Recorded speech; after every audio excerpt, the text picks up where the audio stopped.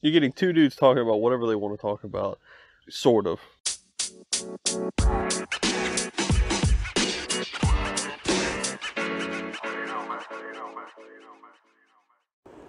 Hello.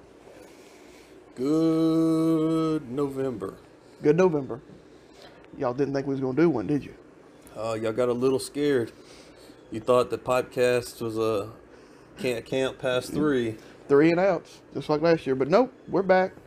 We're here. It just it was a busy couple months, you know. It's been very busy.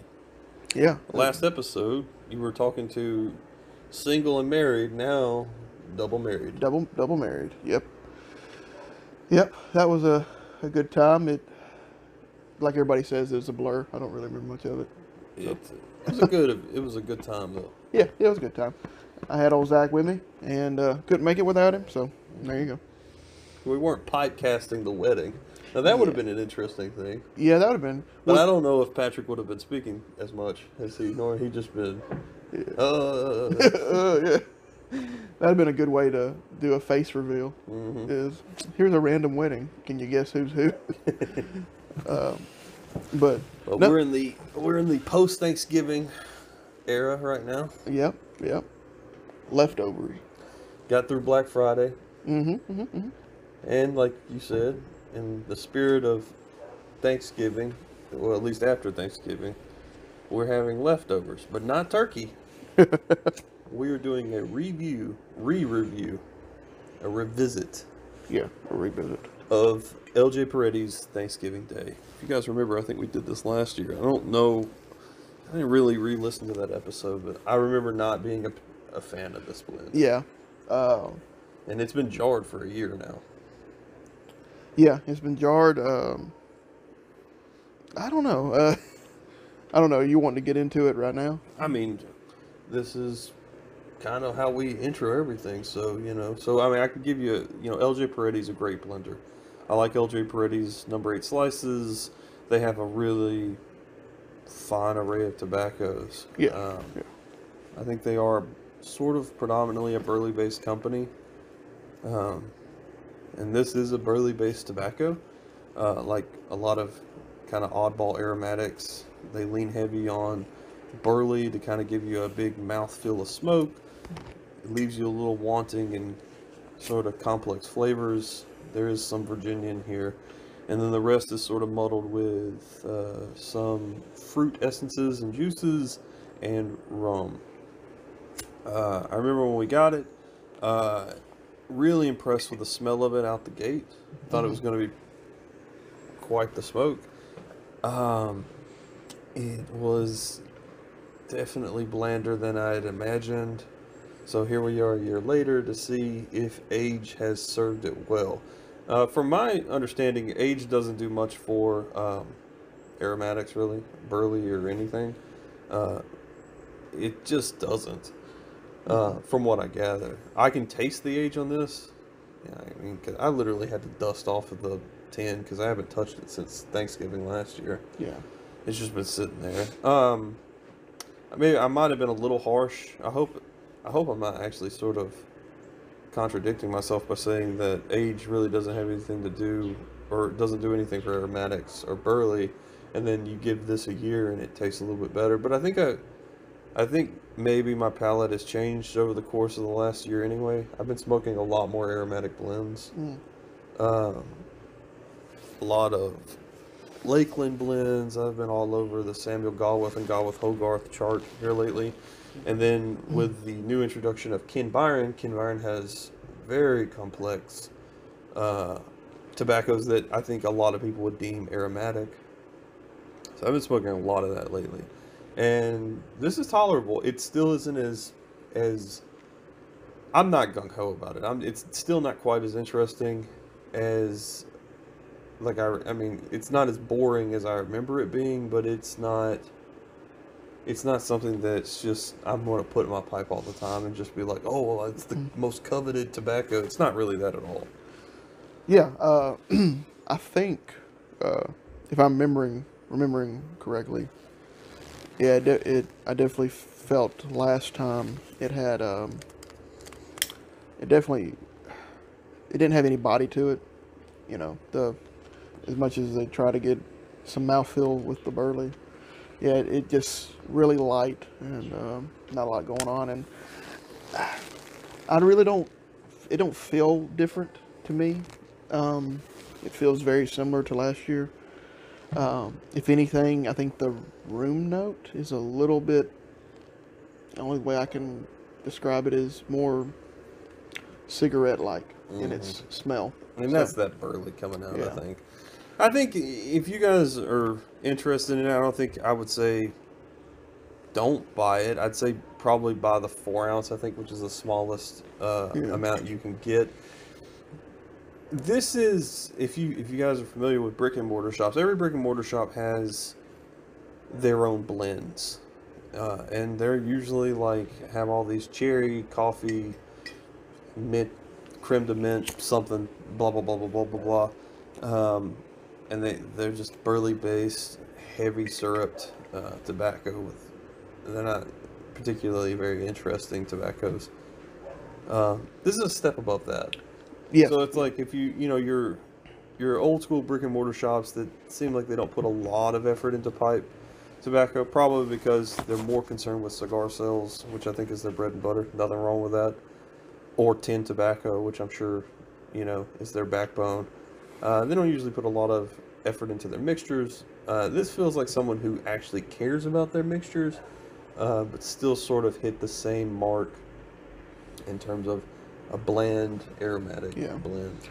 If you're anything like me, a lot of times, I think this happens a lot with different things. Like as we grow up, like you may have a nostalgic feeling to something, maybe some snack you used to eat or something. Maybe there's a tradition, a holiday tradition that you do where you eat certain things at certain times, and there's maybe a nostalgic factor to it. If you're susceptible to that kind of thing, buy you one of these and just smoke it every Thanksgiving. It'll be fine because it's not a bad blend. It's just not it's not up to par with some of your more well-known blends. But get one and smoke it every Thanksgiving. Let it keep aging. Smoke one everything and let it be sort of like a tradition kind of thing for you. And I think that's what I want to do with this. Is I kind of want to traditionally pull this out after every episode and see what's the difference between 0 to 1 year to 2 year to. I mean, I'm only smoking about a bowl of this a year, so. I mean, I can't imagine how long this is going to last. It'll probably be the last bowl. Will be our 10th Thanksgiving episode, or 20th. Did you do anything other than just putting it in the jar? No, I didn't do anything. I put it in a jar, I sealed the jar, and I put it in a box. Now, when you reopened it, did you have to do anything to it? No. It was all good? And then most of my tobaccos, I hear a lot of people online saying that their stuff needs to be like sort of remoisturized, and the seal usually keeps it about dead perfect in my opinion if you don't get into it all the time. Yeah.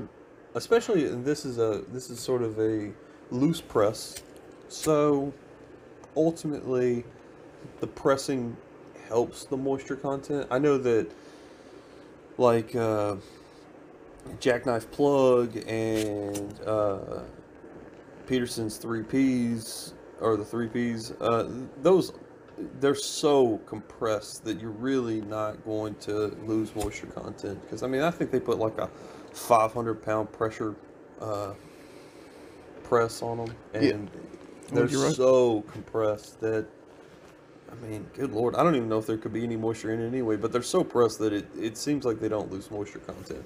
I know that is the case with, I could probably leave out Curly Block. You remember Curly Block? Oh, yeah. That's good stuff. And it wouldn't affect it any. Really?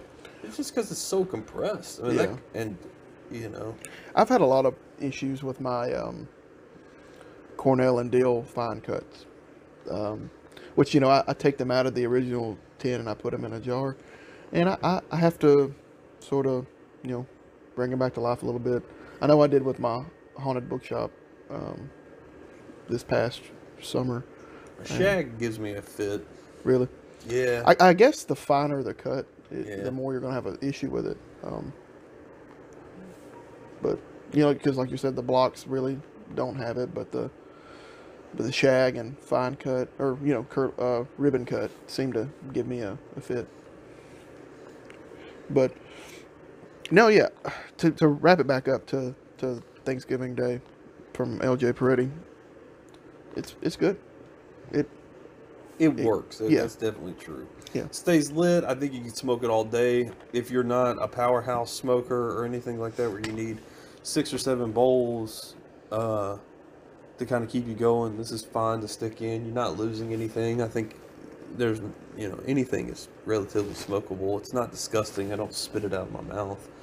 But I definitely prefer to reach for something a little bit more interesting than this particular blend.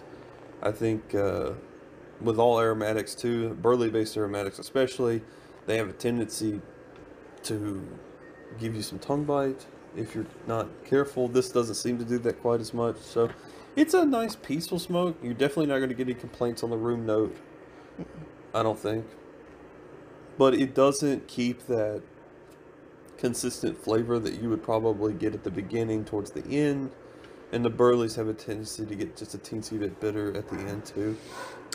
Yeah, I'm having a time keeping it lit, but I finally got it going now. Trying to get it lit. I may have started the rumblings of a little tongue bite, but I don't get a tongue bite often, so I was really trying to chief on it to get it going. I mean, I've returned to Blair Gallery. I've been smoking, what is it called? Plague Mixture by Ken Byron. So I like Scottish mixtures. So Oriental Forward with a condimental Latakia. And that's what I usually smoke in the winter. I like all my sour and Virginia, like sour Oriental Virginia sort of flavors with just a touch of smoke in the back end from the Latakia. I think I like Scottish blends. They're my preferred. English are fine. I think they're so Latakia forward that it's like, well, what is it? I mean, there's an old saying about like, take any fruit you want to and make a smoothie, but if you add a banana to it, it's a banana smoothie. Well, that's kind of the way I feel about Latakia. I don't feel like people have a very fine touch in it. Anything you add to it, it's going to be a Latakia. That's why I think the most, I guess, virulent, sort of aggressive tobacco connoisseurs are people who love vapor blends. Oh yeah. Because, I mean, they'll smoke a Latakia blend, but I think that they just seem to be the most outraged by anything outside of Virginia and Perique. They don't usually dabble in Oriental. Yeah. They don't. It's not a vapor if it has any other condimental tobacco in it. Really? And Yeah. usually they get like kind of frustrated about Latakia. So hardcore vapor fans, I think, are usually the most sort of dogmatic about their blends, or at least that's my experience. They always are like, they'll take a puff of something and they're like, what is that?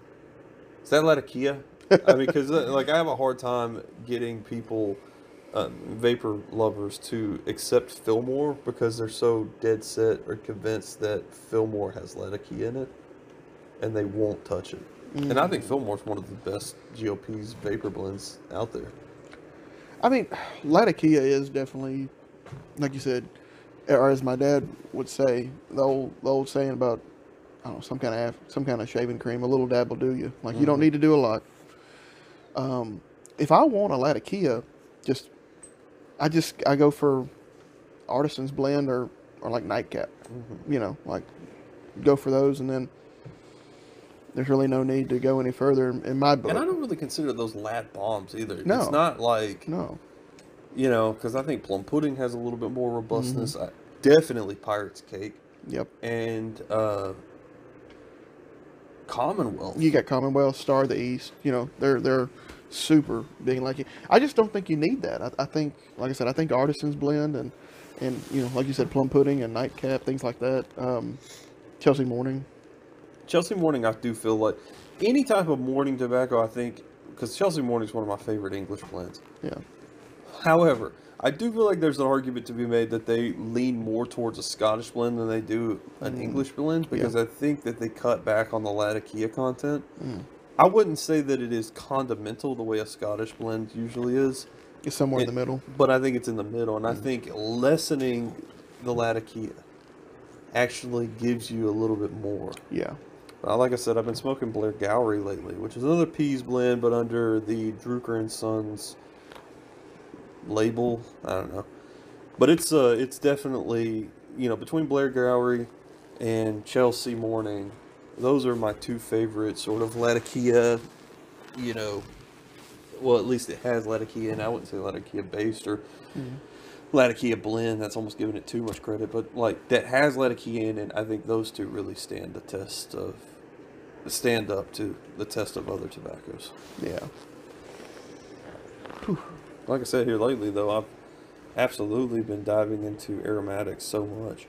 I just recently purchased Burley Morning Pipe, which is a Ken Byron Ventures coffee, I guess, aromatic blend, which is a Burley base. So we're going to see how, I'm curious how, this is the reason I really wanted to smoke Thanksgiving Day again, because it's a Burley base. I wanted to see how Ken Byron handled it, because I haven't had any missteps from him. And then because I've been obsessed with chocolate flavored tobaccos, and I guess I probably hear the universal pipe community groan right now because I'm talking aromatics, but try Bob's Chocolate Flake, or try CF Flake or CH Flake, Chocolate Flake from Samuel Galwith. They're different. I promise you they're different. I prefer Bob's Chocolate to, Chocolate Flake, but they're so good. They are so absolutely amazing. Ken Byron sells Galwith and Hogarth and Samuel Galwith, so I know that there is some sort of like influence there. Yeah. That he kind of understands that chocolate flavoring. So I got his chocolate pie blend, and I want to see how he does a chocolate blend. Like I said, I like all his tobaccos. He does seem to actually care about the way everything tastes, and it's usually melds very well together. I haven't had any misstep yet. There's a lot of argument about his Burley Morning Pipe being good or bad. I've seen mixed reviews on it. So we're going to see what he does with the chocolate. Is that like a play on Early Morning Pipe? Early Morning? I think so. Yeah. That's pretty cool. I like his names to his different He's stuff. definitely clever. Yeah. But the cool thing about him is like a clever play on, a blend name doesn't affect the blend with him, which has been cool. Yeah. So he could be as clever as he wants to be, or as not clever. He could just call it, he could literally list it as numbers, and I'd still buy his tobacco. Mm-hmm. If his, tobacco was, LAZZ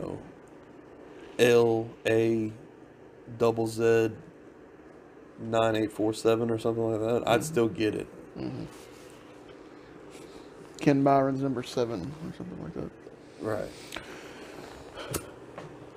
Which I think we're gonna roll over into. We're gonna smoke another bowl. What is it? Is it the Glengarry? We're gonna smoke Blair Gowrie eventually. I'm probably gonna switch because I'm getting kind of low on this one because we were already smoking kind of before we started, and it's getting to that phase where I'm not a particular fan of it. It's like the bottom of a beer. But I brought Blair Gowrie because I knew that this was gonna happen, and I probably feel like changing over. Well, I'll probably change up here in a minute with you. So, because of that, we're going to go ahead and take a little time to alert you that if you've enjoyed this episode so far, I can't guarantee that you'll continue to enjoy it. This may be a moment, well, this is a little hard to, in this climate, it's hard to talk about this. Let me just tell you this. If you start, we're going to take an intermission. We're going to change out some pipes. We're going to get resituated here. We wanted to make sure you got what you come here for. Which is pipes and tobacco. Yeah. Which, by the way, I'm smoking this in a Bulldog Sassini, which is a great pipe. I think any Rhodesian it's Bulldog ends up being. I bet it's actually funny because I'm going to switch to a Rhodesian pipe, but my Sassini Bulldog has really stood up to all my aromatic blends, and I can't help but love a quarter bent Rhodesian or Sassini, because I got 2 quarter bent Bulldog. I said Sassini. This Bulldog Sassini and the quarter bent Rhodesian Kaviki pipe that I have. I love those pipes. They're good. They're the quintessential Zach pipe. Yeah. Like, I prefer a Rhodesian or a bulldog. I prefer the Rhodesian actually to the bulldog. Yeah. I think a Rhodesian is like it's my preferred shape. Oh yeah. Yeah. They're both very beautiful I know puppies. there's some weird argument in the community about, if I were to put these together, in pictures and tell people to pick which is the Rhodesian and which is the bulldog, that would have like a million different answers. Yeah. But I stand by the fact that a bulldog is a diamond shank and a Rhodesian is a rounded shank. Okay. So Okay. that's what I stand behind. I mean, I'm But sure someone will argue with me that that's not the case, but the way I look at it is not only did I look at like an old catalog where it actually defined the shapes and the diamond shank was the bulldog, but also it makes sense because what do you think of on a dog but like kind of a canine tooth? Yeah. And to me, the diamond shank has that pointed toothy. That's the way I think of it, though. That makes sense. That makes sense. And I'm an old faithful, the Boswell nose warmer of 2019. That pipe served you well. Yeah, oh yeah. Also known in these parts as Chody Boy.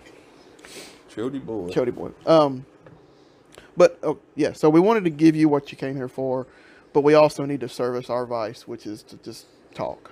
And because of recent events, there was an election. I don't know if you knew that, Zach. There was an election. I wasn't aware. And some will say it's not over. But we want to talk about that. We want not necessarily the election, but we want to talk about just the world. What is going on? The climate in of the world. country, the climate of like global, not like the most versed, but we also want to give you guys an opportunity to get out. Yeah, because I'm one of the kind of guys. I don't know if y'all are like this, but like a lot of times when I'm watching other content creators, I want them to stay in their own lane, but I also feel like they have the right to be, tell what they want to tell. If they have an opinion they want to get out there, it's their content they're creating. They need to live with that fact. But I know some people. I know with me, sometimes if somebody gets into it, I'm like, I don't really want to hear it right now. I want to escape from it. I don't want to hear it. But yeah, so we want to leave this up to where, hey, if you don't want to hear that from us, if you don't want us to get into that kind of stuff, you stop listening now. Come back next month. This is a good opportunity to kind of get it off our chest. Like we've already ran through every family member who would want to talk about it and stuff. And I guess it's sort of the problem with Thanksgiving is that Thanksgiving every 4 years sort of becomes this weird political thing where everyone has an opinion and you sort of have to kind of engage in that if you have a legitimate ability to do that. Some people can't do it and they freak out. You know? Well, They get back in the day, it used to be like you don't talk about that. Back in the day, you didn't talk about anything that could be controversial. But now everything is controversial. Football's controversial now. Well, the funny thing is like my family doesn't talk about politics. Really? We played wiffle ball. That's what we do. We eat and we talk smack to each other, and then we take all that aggression and play wiffle ball in the yard, and then we all go home. But we play it sucks. I'm not gonna lie. There's something to be said for playing wiffle ball on a like an extended stomach, or distended, whatever it is, like, But it sort of gets out all that kind of craziness, and that's what we do. We all rally behind wiffle ball, talking smack, playing wiffle ball, and we discuss a lot of movies. We're like movie people. Gotcha. And then how's the family and stuff. I don't think I've actually ever, and like that's what blew my mind is when people talked about, such and such comes around and talks about politics. You're like, and it's almost a myth to me. I'm like, really? That happens? Wow. Like, I don't think we've ever discussed religion or politics. I talked about, the closest thing I got to talking about religion during Thanksgiving was astrology. I talked about astrology for a long time because of people buying and selling different types of moonstones and earth stones. oh yeah. And like the astrological stuff that goes along with it. It wasn't even an argument. We were just saying like, this stone means this stone means that, this birth sign means this. No one said that's wrong. No one said it was right. They were just sort of matter of fact about it. And then they're like, wiffle ball. So we went out and played wiffle ball. I feel like a lot of people hearing that now are jealous of your Thanksgiving. Really? Yeah. If you want to have a fun Thanksgiving, get a wiffle ball set and then just say, all right, we're going to play wiffle ball. And it's weird because everyone seems to want to play it. It's pretty fun. Yeah, that sounds like a good tradition to have. It's the weirdest tradition. I didn't like. I like. It's funny when because like a wiffle ball, if you guys don't know, will take a dive or it's easy to curve. It does really weird stuff, and I have whiffed so many swings like where it's like, good lord, like Bunyan, what are you trying to chop down there? Like, you know, I was just like, yeah. My dad was standing behind me, and I missed one. I think I missed it so hard, the Hulk couldn't have swung as hard as I swung. And he goes, my dad was like, "Good Lord!" He goes, "My hat was straight when you swung, before you swung." And I turned around, and he looked like the Fresh Prince of Bel-Air. He's like, "There's so much wind coming off that bat." It's funny. Is like when you think you crushed one, it goes up. Oh, it's a grand slam, and then just floats right back to someone's hands, and you're like, what is this? Wiffle ball. Next year, you'll know how to do it. That's your escape. Like Patrick said, we're going to take a quick little intermission, and we'll pack up for Blair Gowrie, and then we're going to talk about the climate. So the climate of the country and the world. If you don't want to listen, we do appreciate you listening to this tobacco. Check out Thanksgiving Day if they're still blending it right now. Yep.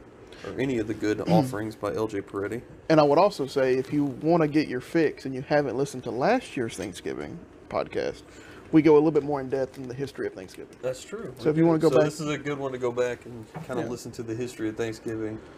I think we even talk about cannibalism in Jamestown. yeah. Anytime that we're going to get into the history of something, we're going to find the weird. Yeah, it's inevitable. But yeah, so. Hopefully we'll see you in a few seconds.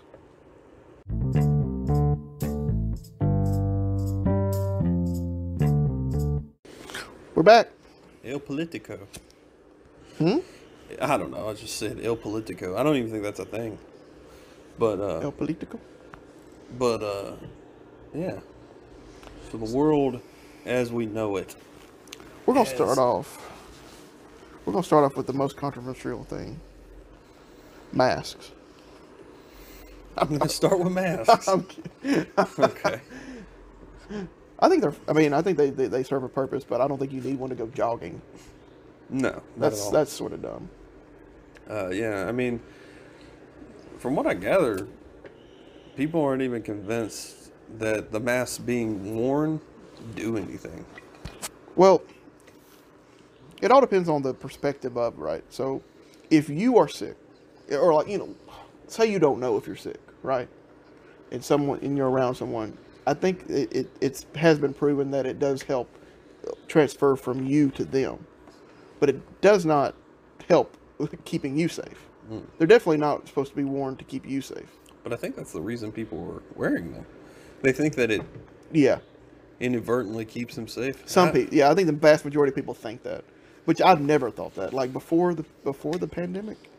Like, I saw people wearing them, like, that's not helping you.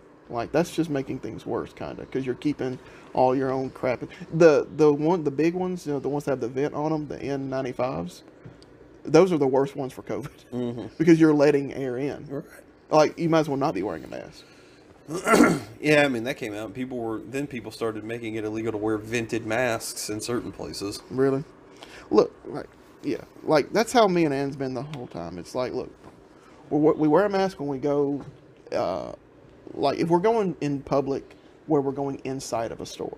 So if we're going to the grocery store or we're going, in an office to, I don't know, whatever. We bought a house during the middle of all this. So like when we were at the closing, like we're going to wear a mask here, but it's not for our benefit.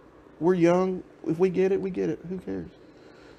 Knock on wood, we haven't. But it's not to keep, it's to keep other people. That's from our perspective. But if we're going hiking or we're going at a park, we're not going to wear no dumbass mask. I only wear it just because I don't feel like rocking the boat or getting into a confrontation with someone that I don't really want to speak to anyway. Like, half the time I do things just because I don't want to be spoken to. Exactly. Like, not wearing a mask is like wearing a MAGA hat. You're like, I, this is irrelevant to your political opinion, but I feel like anytime you wear a political hat or political clothing article, any kind of clothing article that is divisive in any way, you're asking for a conversation. Like, it even extends into, like, I know you're not a sports guy, but like, half the time I struggle with, should I wear, so like, I'm an Alabama fan, which living in Alabama is not that controversial to do, but I don't even care. Like, I don't want to hear people walk up to me and say Roll Tide. Like, leave me alone. So like, I'll purposely not wear the hat. It does seem like you're inviting some of that stuff. Exactly. I'm a Giants fan, a New York Giants fan. So, and the last couple of years, people have taken this huge stance against the NFL, all this stuff, and I'm like, I don't want to hear your opinion. So there's a minor league baseball team in our area. It's a new one, the Rocket City Trash Pandas. Okay, which I like the name. I voted for the name. I thought it was better than all the other options. But I was wearing a hoodie that said that at a place, and this woman looks at me and goes, I ain't gonna support them. I hate that. I'm like, I can't believe they did that. I'm like, so I'm wearing the shirt. Wait, can't believe they did what? They named it that. There's these older generation of people who think naming them Trash Pandas was like the worst thing you could have ever done. Like, I don't think it's a good name in particular. I like Space Chimps better. Yeah. But from marketing per se. I think it makes more sense in a marketing perspective, I guess, because of the internet. Well, Trash Pandas works. I have no idea. Trash Pandas works better, so it's the Rocket City Trash Pandas and Marvel Rocket Raccoon. He is a raccoon. He was called Trash Panda in a movie. They were trying to tie it up into that. Yeah, I guess that makes sense. I just like the historical nature of, like, we use chimpanzees. I forgot about Space Chimp. That's the only one I liked. Yeah, that one wasn't bad. Because there were some ones like Thunder Sharks and just all this garbage. And then I remember the argument that got brought to my attention was someone said, well, Space Chimps can be perceived as racist. And I was like, and Coon can't? Like, I was like, that seems like something that I've heard, like, that has been considered a racist thing forever. Oh, yeah. Forever. I was like, I don't know, man. It feels like you're reaching, because I had to reach for that. I don't feel like either one of them. I just thought that using space chimpanzees was cool because we used them in those early rocket tests for outer orbital, like, rocketry, right? Yeah. I remember thinking that was a bizarre thing. I remember when I heard that, I was like, am I, like, just oblivious? Like, I still to this day don't. I was like, man, like, are you reaching for this, or am I just so oblivious to it that I don't understand it? Because I was like, really, people are going to go for that? People are going to say that? But how can you be oblivious to that, but then they be oblivious to the coon part of it all? You know what I'm saying? Like, it's like selective. Now, granted, they're not going to say trash. Yeah, they're not going to say raccoons, but I'm just saying, like, doesn't that seem like that's in the same thing? It's the not same like they're saying.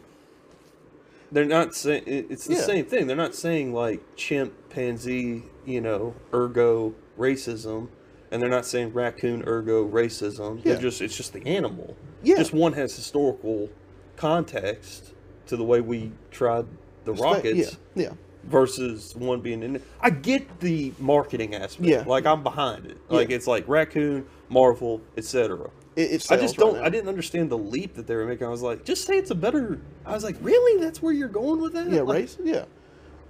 Yeah. Either way, getting back to it, because I mean, I get the Indian. I get redskin. I get. Yeah. Well, I mean, I at least can like come to terms with. It's like, well, that's about as. I mean, if you're going to go there, that's where it goes. You know what I mean? I'm not saying that it's right or wrong. That's not the argument. Yeah. It's like, but at least I can get there. Yeah, you can. Yeah, there's not a lot of leaps to get to that one. But like the leaps that you have to make to say that like a mascot, that's an animal. Yeah, was surprising. I was like, man, I must be really oblivious to this. But we'll sort of get back into. We're going to get back to that oblivious stuff. Thing too, like I said, that woman told me that. I'm like, so you're telling me I obviously like it because I'm wearing the apparel, and you felt the need to tell me you didn't like it? Like, why? What did you think to accomplish from this? You know what I'm saying? And that's an interesting thing too, because it's a statistical fact that people who have bumper stickers on their cars Yeah. incur more tickets based on inherent biases in people. So it's actually better not to have a political or any type of bumper sticker because it causes attention, which puts you on a radar that you probably don't want to be on if you're speeding or not speeding. It just puts you on that radar. Yeah. Yeah, so, wait, how did we even get to the... Oh, yeah, we said not wearing a mask in public is like wearing a MAGA hat. Yeah. You're just inviting someone to say something. So it's like, it's just easier just to go with Just the to flow. go with the flow because I don't want to. You know, we live in the South in Alabama, and I can tell you right now, I am more comfortable walking in a line next to someone who has open carry, like firearm strapped to them, in a gas station or wherever. There's a lot of open carry here. And I'm so used to that. I'm so comfortable with that. I'm more comfortable with that than going into a Whole Foods where they have like the mask plus the plastic surgical shield and some like hazmat suit. That makes me uncomfortable for some reason. But the firearm on your side, I guess like it just is kind of humorous. But like I went into a Whole Foods and I was like, you guys are prepared for like plague level. Yeah. Like it was so much more intense. And I was like, I just want some granola. You know, I didn't know that like you know, everyone was going to have this. Like it was to a point where it's like, you know, when you go into a hazmated, like real biological hazardous area, I mean, they tape everything up, and so it was like you're like a stone's throw away from taping up your garments. And I remember being really uncomfortable with that because it felt like sometimes when I see reality be interpreted a certain way, it makes me re-examine how it is. So when I see stuff like that, I'm like, is Corona more dangerous than I know? Like, and then I go research more, and I'm like, oh no, it's not. These people are just overly cautious, and then I get paranoid because they're so like above and beyond the call of duty for a mask. It's like I got the shield, I got the mask, I got the goggles, I got the tape, I got the. I'm like, good Lord. Yeah, I mean, and again, it is relative to like your age, right? So like, if I'm not saying don't wear a mask either. Yeah. I'm just But saying the paranoia like, of the it. paranoia to me, like I think it's heightened because you see these people who are like 20-year-olds overreacting, and they get like all the stuff on, and then I'm like, should I be wearing that much paraphernalia or garments or something to keep me, you know? It just seems crazy. Yeah, it is crazy. Sort of segueing back to you talking about open carry, I was telling Ann this morning, which I probably brought it up to you before. So in Alabama is one of the open carry states, but then you need a concealed carry permit to conceal carry.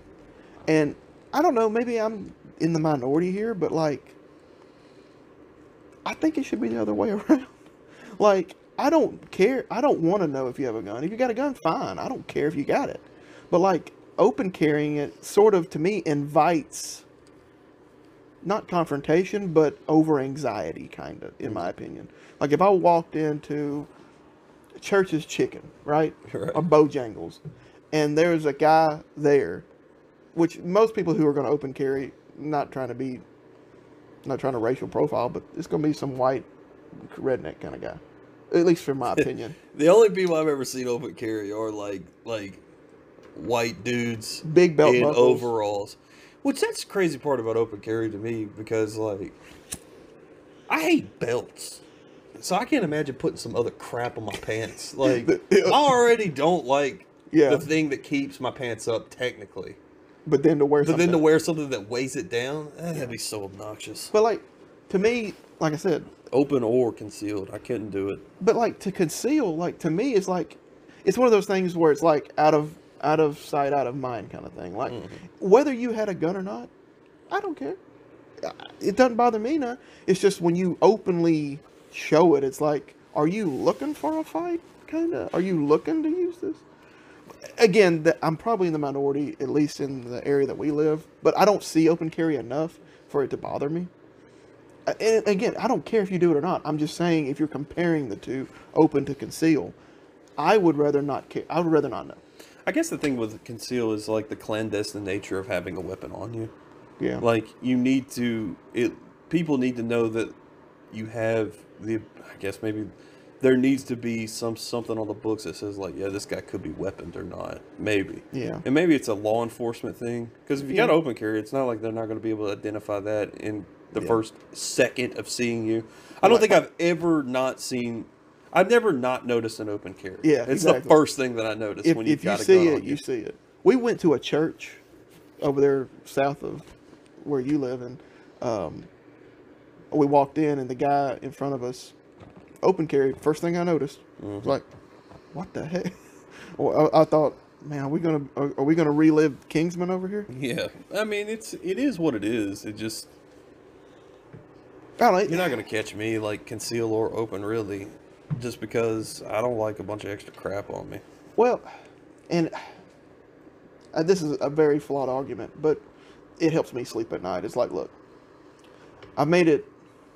I didn't say having a gun wasn't a thing, an option. I'm just saying, like, I'm not going to carry a gun on me. Yeah.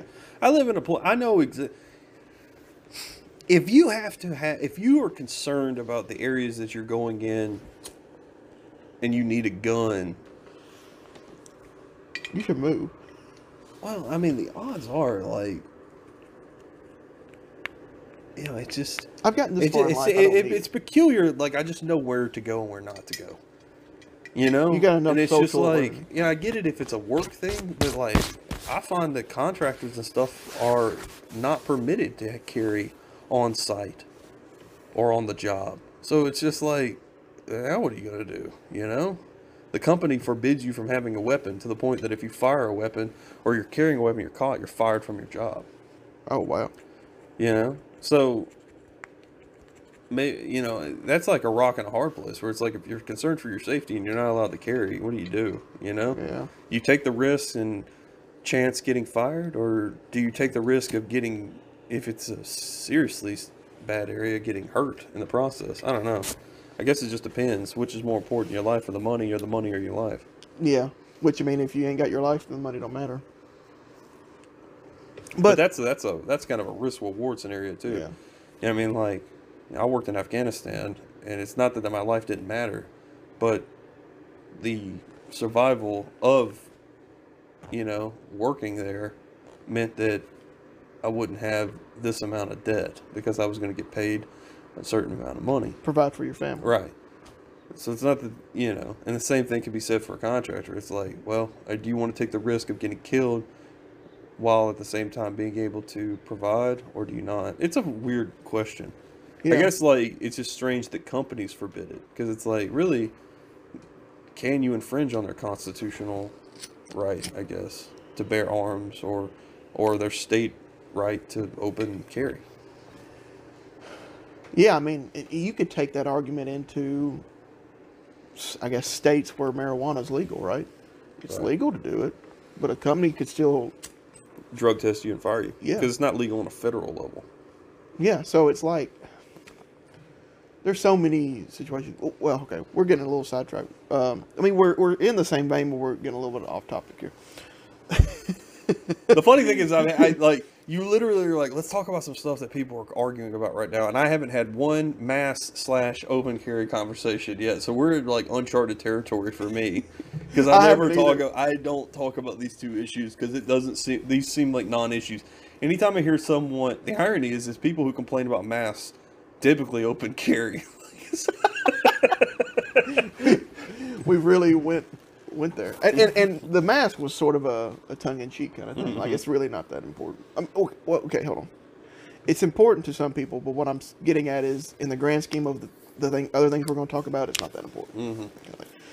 The real big thing is just people, like what is happening in the world and the way people react, and people have lost their collective minds. And I'll give you a great example of that I think is that in the last couple of weeks since the election, I found out that 95 to 98% of the United States population are hypocrites. Okay. Because 4 years ago they complained about voter fraud on the left. Yeah, outside the. And they said there's no way, the right said there's no way that could happen ever. Yeah. Fast forward 4 years, and now all the right says it's voter fraud, and the left says there's no way that could happen.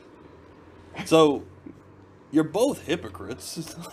Like, because you can't just do that 180 like that. Either you, so the left right now should say we should investigate to the full extent of the law to see if it's voter fraud. Yeah. And the right should be like, it's probably not voter fraud. We should just let the election ride. But it's not what's happening, and that is hypocrisy.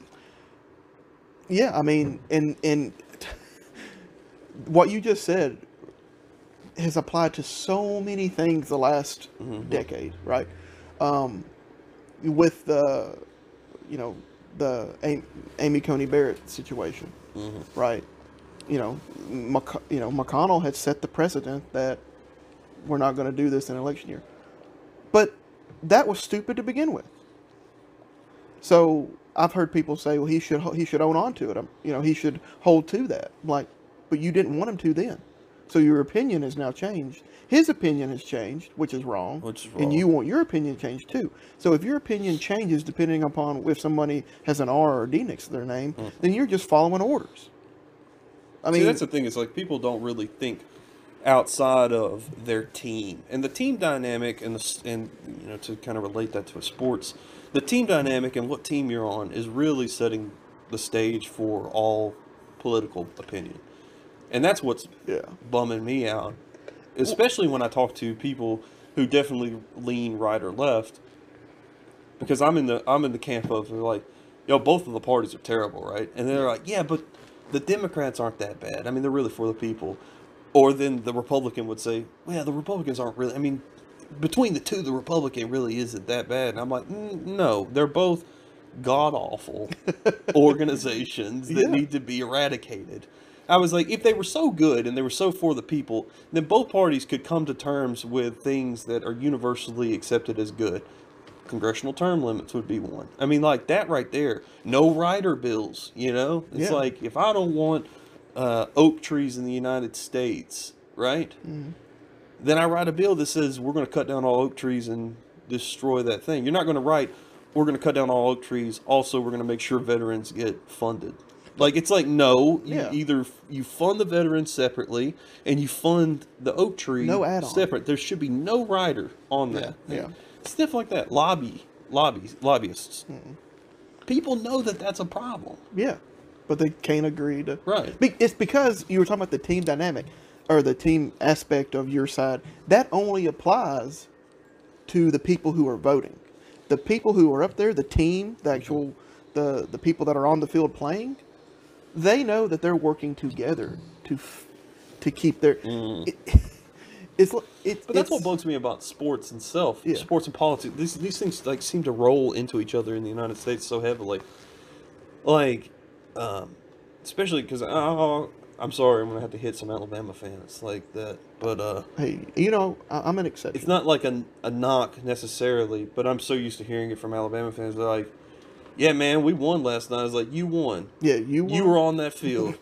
No, you didn't. Like, your team won, I get it. But they're not really playing for you. You get no benefit from them winning, technically, outside of being like, we won. Yeah. And that's the way I feel about politics. It's like, we won. It's like, no, you didn't. No. Like, you can look across the board and see that you clearly didn't win. Yeah. Like, it's an issue. Like, it's an issue because they seem to be doing exactly what's in their self-interest, which isn't in line with your interests. And again, they're working together so they can both. There's no division between Republicans and Democrats. It's one entity called politics. Right. It's the political machine. Yes, and it is rolling. The funny thing is like my buddy actually brought it to my attention. I don't respect all his opinions. Not really any, to be honest with you. But he did say this, and it caught my attention one time. He goes, you vote for Democrat or Republican, but they still go to lunch together in D.C. And I was like, geez, I never really thought of it like that. Yeah. I mean, he's like, how are they going to have lunch together if they're so against each other? Exactly. That's what I'm saying.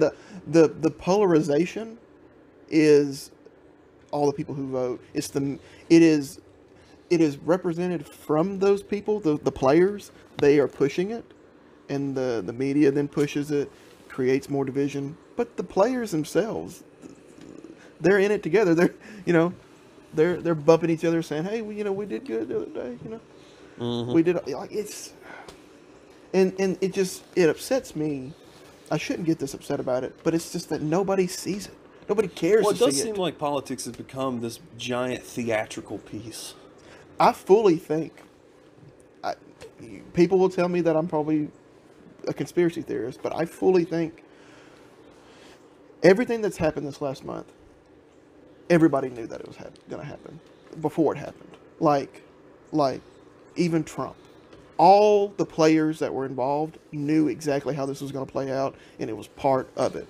We're going to pull this election longer. It creates more airtime for the news people, which creates more advertisement, which does all this, which means more people are getting paid. All of this, the Trump not succeeding, the voter fraud, it was all part of the plan. Well, the interesting thing about that is like if I'm going to tiptoe into, and now let me say this something. I think that every political party has, or left or right, they have their shortcomings, Yeah. And I'll say this because it's easy to say right now. I think the right is struggling with conspiratorial, or conspiracy, theories. I think that is a problem with the right now. Is they sort of are really susceptible to conspiracy theories, which is super ironic because the left used to be the most notorious for it. Yeah. I remember thinking I swear to God, when the last election happened, and people were saying, well, the CIA says that the left was saying this. The CIA says that there could be a potential for Russian interference, and I was like, you believe the CIA now? When did that happen? Aren't you guys anti G-men and all this stuff? That was the whole upbringing was that there was a certain amount of distrust from the left of the government, and then now it seems like they throw their lots in with them. But I think the right is encountering that to a certain degree now, which I'll get into why that's a super bad thing in a second. But everyone has their shortcomings. Yeah. I think the left is so categorized, they have so many subcategories and subgenres in their own political movement that they can't unify under one thing. Yeah. The only thing they were able to unify under in this election is that they didn't like Trump.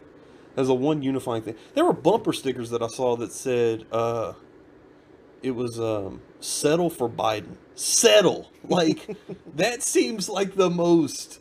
I couldn't even believe someone put that on their car. Yeah. I was like, man, what a lukewarm reception to the most settle for him. I saw one that said anyone but Trump, which is still better than settle for Biden. Settle for Biden. I couldn't believe it. I was like, man, you're really pushing that candidate, aren't you? But so the we were saying something. Conspiracy. Oh, that leads into that conspiracy that you were talking about, everyone knew, sort of leads into the last 4 years, because everyone sort of discombobulated a little bit from, I think, the last couple of elections. But Trump winning actually changed my worldview for a hot minute, and I had to contend with that. Yeah. Because I do not believe that your vote matters. And I don't believe in democracy to a certain extent. Then Trump won, and I was like, maybe your vote does matter. Maybe elections are real. That blew my mind. Because there's no way he should have won. No. As a matter of fact, I still think that he just ran as a publicity stunt and then won incidentally. Yeah, he really didn't want it. So if you're saying that everyone knew, everyone knew, and Trump was in on it, because I don't think he wanted to be president in the first place. No. And that might be controversial to some people, and I know why he won to a certain extent. His message was pretty much, it was aimed towards, kind of a blue-collar working class. Let's kind of, get things back to, a halcyon day kind of message. Which is pretty, people were getting kind of frustrated with that. I was like, that seems like pretty straightforward political rhetoric, Yeah. Didn't seem too crazy to me. It was everyone kind of says, let's make it good again. The last guy sucked, Yeah. Everyone's kind of had that message, I mean, that's what Obama ran on against after the Bush Yeah, years. yeah, He ran on change. yeah, Like and not changing away from and like kind of getting back to a better yeah, system.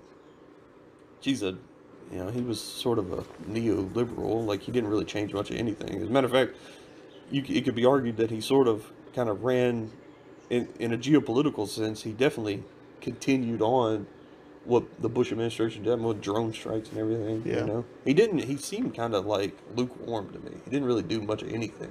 He tackled more the domestic pressing things, that socially things that people on the left wanted. Which could be argued that it actually exacerbated the situation to a certain Probably, extent. yeah. Some people say that like some things actually got worse because of the way he sort of It's adjusted. the And then the geopolitical realm he yeah, left up to Clinton. yeah, I mean, that the Arab Spring in Syria was so botched. yeah. I did not want us to get involved with that. I couldn't believe McCain wanted to get into that. Like, because he was whatever. And that's a stupid story, but I didn't like that whole Yeah. situation. And then we had like factions fighting against each other, basically, like that we were sponsoring. What is that? Like, Yeah, what is that? like I used to be a super like isolationist, but I've sort of with everything I've grown to understand that there are complexities to the world, and you know, you can't just be. There shouldn't labels should not exist. let me just say that. But what I would say is I enjoyed Trump's foreign policy. I felt like it was enough of we're going to focus on us, but we're also going to, make sure we don't get stepped on kind of situation. Like I didn't really mind his foreign policy. He did enough. Like, it's hard to be like, because a lot of people, because usually when I'm not a Trump fan, really. But there is no way that you can't, if you guys ever get into an argument with someone and you want it to be relatively fair, Yeah. right? If you're a moderate, if you consider yourself a moderate, which I sort of consider myself a moderate, that there's no true side, there's no absolute side that's right. It's a little bit of this, a little bit of that. Yeah. But if you ever want to get into an argument with somebody, or if you're ever kind of in a situation where they want to argue with you, let's say your candidate is Trump, this will be easier. Before that you allow them to say anything to you, make them say at least 3 good things about that candidate or whoever it is that you're talking about. Mm-hmm. Because there's no absolute evil person. No. And, Trump shaking hands with the North Korean leader is unprecedented. Yeah. That has never been done.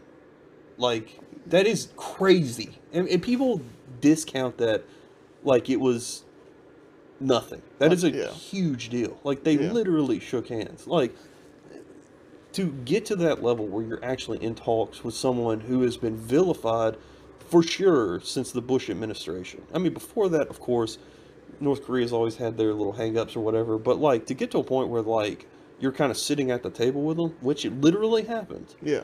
That's impressive. Trump should be applauded for that. That's a good thing. Yeah. I can say good things about a lot of candidates, because they're not uniformly bad, That I think, like Biden, for instance, there should be more regulation to fracking too. I don't disagree with that. Yeah. I think you can look into that more, and that'd be something that you look into. I could go on. I don't want to go on because it kind of derails, but there is no one-sidedness. If you feel like there's a one-sided nature to it, maybe you're not nuanced enough and you should reinvestigate. But if you ever do get into a situation where you're stuck trying to defend a candidate, make that person say something nice. Now, granted, you'll probably have to say something nice about their candidate, but the stuff's on the books. Yeah. It's very rare that you find someone who's just absolutely awful. Yeah. I mean, yeah, like, what's so crazy about it is, like, Biden himself, I mean, he doesn't seem like a bad guy.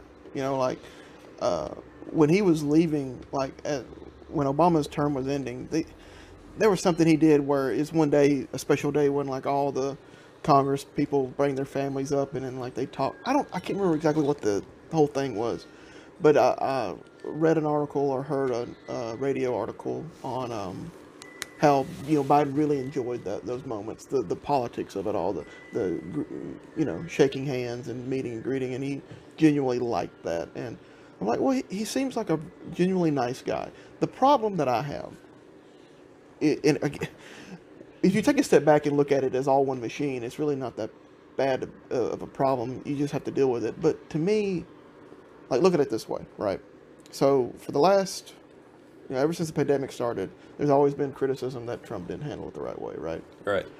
And then Biden was sold on the fact that his way would be better. And then you hear people on the left. I don't mean to keep dogging the left. It's just examples here. But they're like, they looked at it where we're trying to do what's right for the people. We're trying to save lives. If Biden really was about saving lives, then why didn't he just present his plan and offer it up? He just said we should do this, this, and this, and plead with Trump to let's do these things. But no, we didn't hear anything of what he wanted to do. Maybe a little bit of it until after Well, it's questionable whether or not they had a plan to begin with. I suppose is the case that can be made. Once again, I'm going to refer back to this. While the right has a huge issue with conspiracy theory, the left has this, like I said, I think the subcategorization of the left and like kind of the subgenres of people who are, like neo-lib, traditionally liberal, or like some would even say Dixiecrat to a certain extent. That's something that's still pervasive in the South. At least at local. And then you have sort of extreme social kind of social liberals, and then you have like socialists, like literal. They call themselves, what is it, like socialist Democrat socialists? Yeah, I think it's socialist Democrat or social. You have that. Yeah, I mean they have a lot of stuff that's really difficult to unify on. And while I'll say that, like, so what I was getting at there is that the Republicans, because of their conspiratorial kind of nature right now, like, I don't like the idea that they're like, well, Biden's a pedophile. It's like, well, no, he probably isn't. Yeah. He really isn't. I don't get that. I don't get that. He's just an old man. He's just older. I mean, like, I think maybe his handler should probably be like, hey, just pat the kid on the head. Yeah. It comes across kind of creepy because, there was that whole Pizzagate conspiracy, and then, of course, like the Lolita Express, and like, you shouldn't be kissing kids post, what was that guy that killed himself? Epstein. Anything post Epstein, post Cosby, don't just keep your hands to yourself. Keep your lips. He killed himself? Epstein 100%. That's not a conspiracy theory, or it is a conspiracy that there was a group of people who like Epstein. Like, look, you guys can say whatever you want. That is not a conspiracy. He did not kill himself. Yeah, he was murdered. Yeah. I don't know why he was murdered. I mean, I have an idea, but like, he was murdered. There is no way that he was the guy who is a professional skeptic who runs that Skeptic magazine. Yeah. A professional skeptic literally walks into every situation not believing what is, the kind of theory on. He looked at all the evidence, the missing camera footage, like the cop, the was it like the ligatures or whatever on the neck where there's no way it could be, strangulation from rope, that he couldn't have hung himself, that it was clearly like his neck was broken by a human. He looked at all that stuff and he goes, yes, conspiracy.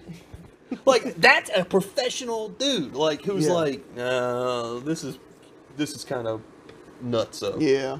Like, the dude killed, the dude was murdered. He was murdered. That's why when you said you said the guy that killed himself, and I was like, he killed himself? I'm just telling you, like, there's no way you can shake me on that. No. But, I agree with you. The point is like, Biden's handler should be like, come on, man, like, we know that there is nothing, I think, that you're doing that is pedophile. Like, I don't think he truly. That's crazy, man. No. Don't. And that's messed up too. Do not call a man a pedophile when he's just like an old sort of traditional. This is the way you do it. I've seen that stuff done in church.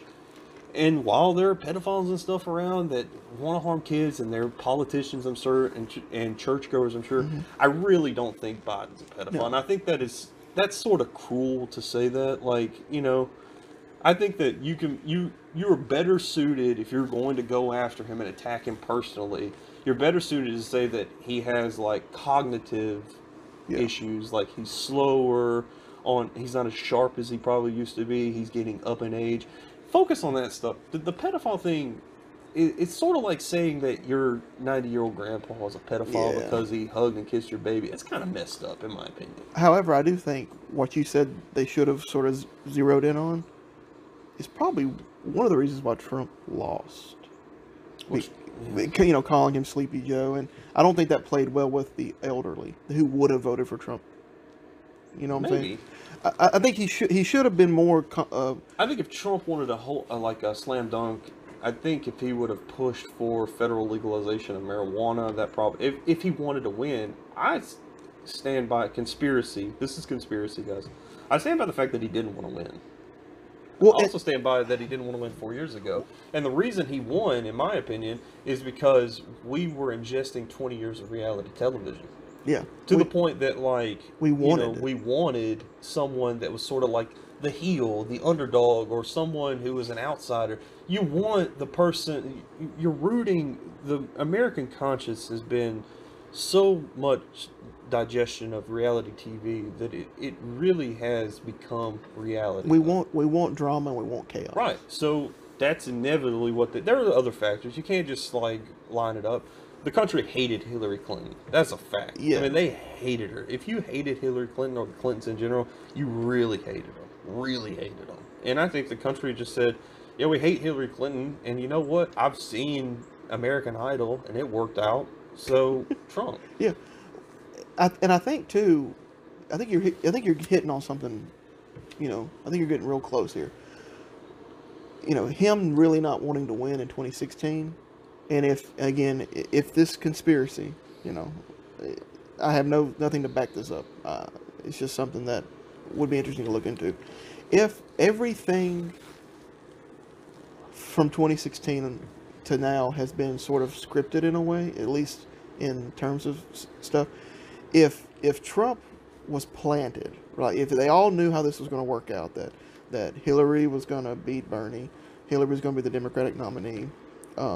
They needed somebody weak like Trump, you know, somebody who everybody said didn't have a chance to win, and Trump knew that. You know, Trump was just there as a publicity stunt.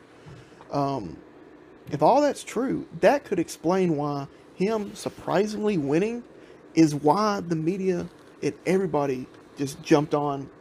We got to get this guy out. We got to do the Russian thing. We got to do the Ukraine thing. We got to do impeachment. We got to blame the pandemic on him. We have got to do everything we can. Everything he ever says, we're going to misquote it. We're going to recontextualize it. Like, we're going to do everything. It did look like they were actively working against him. And I also think it was sort of like, I think you've said before in the past that, like, there's a hard separation between ego and any one thing. Like, you really can't take ego out of stuff. A lot of people end up putting a lot of ego into everything they do. Be it sports, driving a car, whatever, ego kind of gets in it. And I think it bruised the ego that the media was in such a bubble. I mean, like, if you look at how much Clinton was predicted to take this, and then lost. I mean, everyone had to kind of reevaluate the way they observe things, their values, talking in a bubble, the vacuums that were created from the internet. The only reason I said Trump was going to win was I had taken a trip up to the Northeast. I went to Connecticut, Vermont, New Hampshire, Massachusetts, New York, Rhode Island. And the amount of Trump signage, like signs in people's yards. Now, I'm not talking about like in these battle states where like you see billboards and stuff. I'm talking about personal signs in people's yards was so mind-boggling to me. Because I couldn't believe it. I was like, people are voting for... They are voting for him in the Northeast. Now, in the South, it's a little bit different story. But when I was in the Northeast and I saw that many people... like, you know, going for Trump... Like, I was like, all right, this is going to be a lot more interesting than I thought. Because at the beginning of the election, I go, here we go, 2016, Clinton or Bush again, awesome. I knew it was going to come down between Jeb and Hillary. And then Trump just, like, chewed up Bush and spit him out. And I remember thinking, wow, that was really unexpected. Like, I didn't expect that to happen. Because, this is a guy who was running on as a birther in the beginning. He was running as the birther movement. Yeah. Like, Obama wasn't born in the United States, which Obama didn't do anything to help himself. I think he originally registered as a Kenyan citizen to get into Harvard. I'm not saying that's not something people do, but that's not really helping your cause any. Yeah. I remember people were really upset about that. That people were questioning him being an actual citizen. And, I said, well, look at the situation. Like he sort of set himself up to be in that position, Yeah, It was peculiar because it really was strange that they were like, I didn't disagree that he was a citizen. It doesn't matter anyway, because if you can imagine, because people were still pushing it after he got elected and all the way into the 4 years of his, of him being president. I remember thinking, if you did prove definitively that he wasn't a citizen, would that negate 4 years of legislature and spending? I was like, dude, you're talking about crippling a nation. Shut up. yeah. Not only is the birther movement kind of crazy, but that's the way Trump ran. Trump started out as a birther. He's the guy who fought Rosie O'Donnell about the beauty pageant thing. To me, this was just a stunt for publicity. So when he won, like I said, I had to kind of reevaluate the way I even felt about democracy. I was like, maybe we do have the right to vote. Like, maybe that is something that actually works. Yeah. Because ultimately, the candidates are selected by the party. Yeah. And it's this machine, and you really don't have a stance in it. If you live in Alabama, it's going red. Exactly. So it's like, to me, a vote is just as pointless as anything. It doesn't matter if you vote Democrat, Republican, third party. I don't really think it means anything. No. Then Trump won, and I was like, maybe our votes do count? That blew my mind. Yeah. Yeah, that's why, there's a multitude of things that we could do probably to help make our voices and our votes count more. Mm-hmm. Maybe you could switch it back to congressional districts, but I think that would just even things out. Whereas right now, California gets 55, blue votes every time. It's guaranteed. 55. Well, one of the things I think that is pretty interesting, Australia does a, kind of ranking vote. So in other words, that's another thing I was going to say, yeah. I don't know what it's called. I think it's called preferred choice. Preferred choice? That's a really cool thing where you can vote them for Joe Jorgensen, right? Yeah. All right. But if she doesn't win, your vote gets deferred to Trump or Biden. I think that's one thing we probably should do. That seems pretty interesting because it seems like it would give a third party an edge, as opposed to people just assuming that they've wasted their vote. Yeah, because right now a third party, all it does is it's either a wasted vote or it spoils an election kind of thing. Oh, that's what I was going to say. Sorry, because I said the right is very conspiratorial. Yeah. Which used to be traditionally a left thing. Yeah. Right. And now the left is censoring, which I felt was a traditional right thing to do. Yeah. I feel like they censor more. The reason I say that isn't just cancel culture and stuff. I find that I've spoken to people when I tell them that I'm not voting, and then they said that I'm a problem, and that yada yada yada, or that I'm wrong for that, or if you vote third party, you're essentially trying to elect Trump. I've heard them throw that crap at people. Yeah. I think that's a problem. I think that level of trying to batter people into, or bully people into this kind of thing, which ironically to me was a traditionally right thing. And anybody who's super hardcore Republican and disagrees, I'd say that you need to go back to 2003, 2004 when people were saying that the Iraq war didn't seem legit, and then they immediately got called out for not being a patriot and being specifically anti-American and anti-soldier, anti-military. Yeah. You guys gave birth to what the left is doing. They're taking your tactics and re-manipulating them into their own thing. They're sort of yeah. It's weird that they flipped to me. Well, they flipped even, you were talking about calling Biden a pedophile. That's a playbook. That's a left playbook. If you want to hurt somebody, an opponent, find somebody to claim that they got raped by them. Mm-hmm. I'm not saying that's not true in some instances. I'm just saying that seems to happen a lot to Republican candidates. So either they are rapists predominantly, or it is a political tactic. It does seem like that was one thing that bothered me about some politicians or political movements is it's a very serious thing for sexual allegations against someone. It's very serious. The victims are hurt. They need justice. That's a fact. It's not good. Rape, murder, pedophilia, all that stuff is terrible, and it's really terrible for the victim.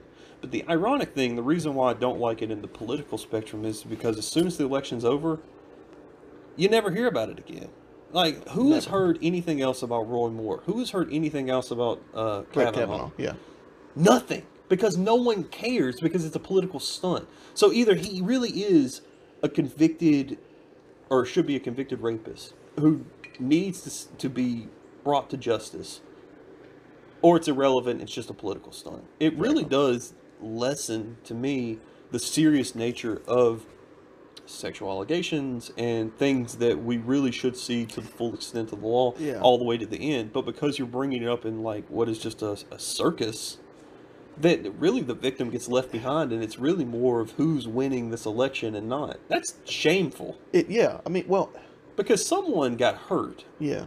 And either and that's not just the victim either. That could literally be the political candidate, you know? Well, I would say not political.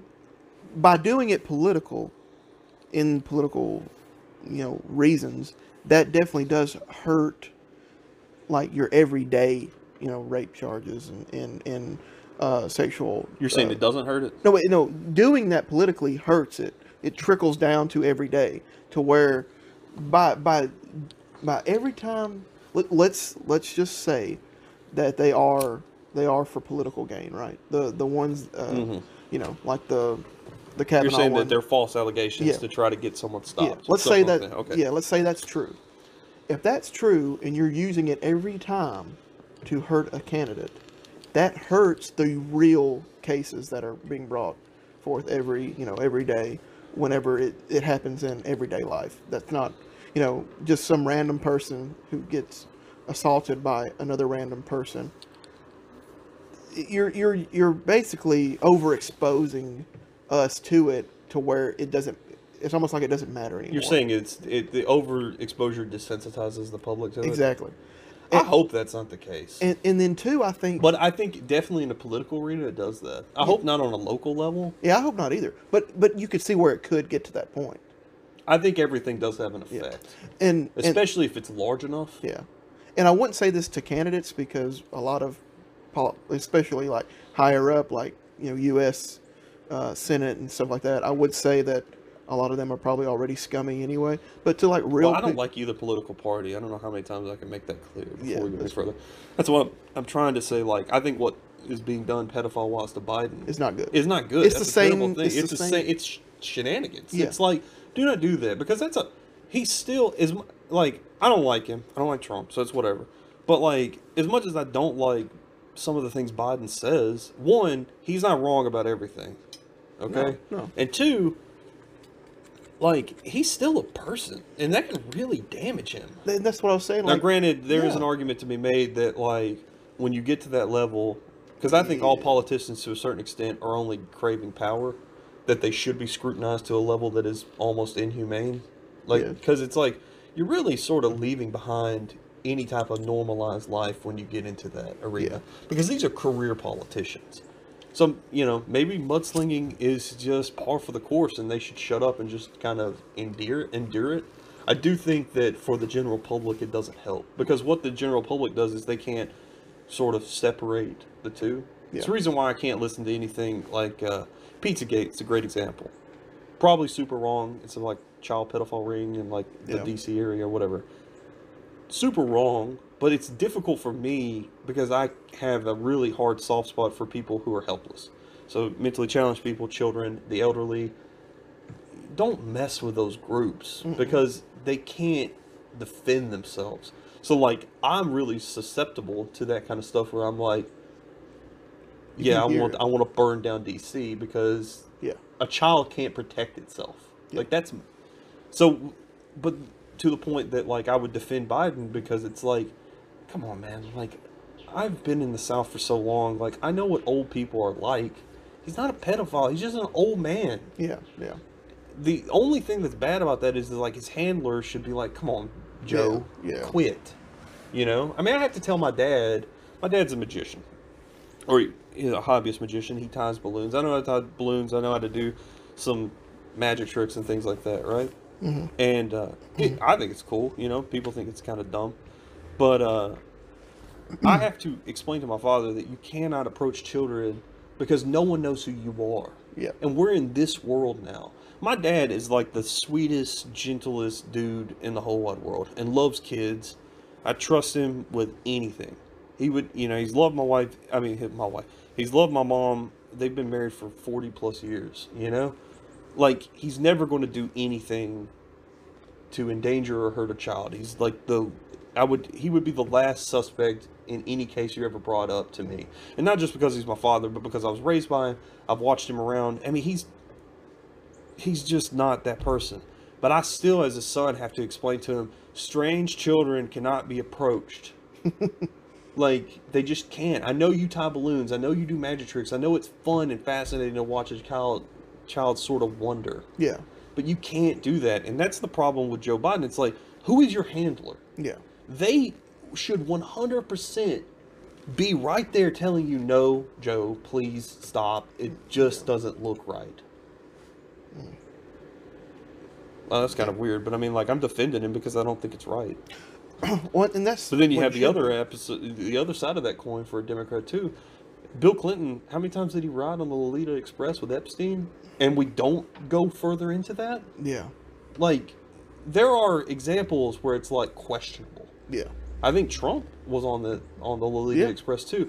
Should be investigated. Yeah. Like, what in the world? Like, if anyone is in that, then they are suspect and there's a problem. Doesn't mean that they did anything. Doesn't mean Trump did anything. Doesn't mean Bill did anything.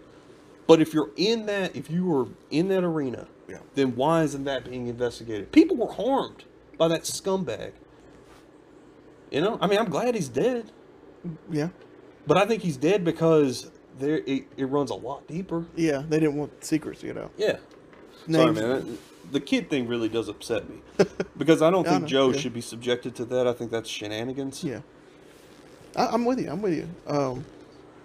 One thing I would say, sort of moving on a little bit, and I don't know how you feel about this, but if you want to, let's just say you want to be involved in the voting process, and I'll tell you this: if you live in a swing state, you do your research and vote for who you want to vote for. Like, I was telling people that I knew that were in a swing state, I'm like, look, if you're a Biden supporter, you get out there and vote. You make your voice heard because you have a opportunity that I don't have. Now, granted, I wouldn't have been out there supporting Biden, but either way, I was told this. So I recently converted to Catholicism, and I was raised Church of Christ, and luckily enough, the deacon that was in charge of my conversion was a converted Church of Christ. So we sort of had things we could talk about, similar ideas, which luckily enough, what I found out was the modern church is very similar to ideas I already had, kind of. Right. I didn't really change my viewpoints, really. But it was brought up, what do you tell people who are not part of the church?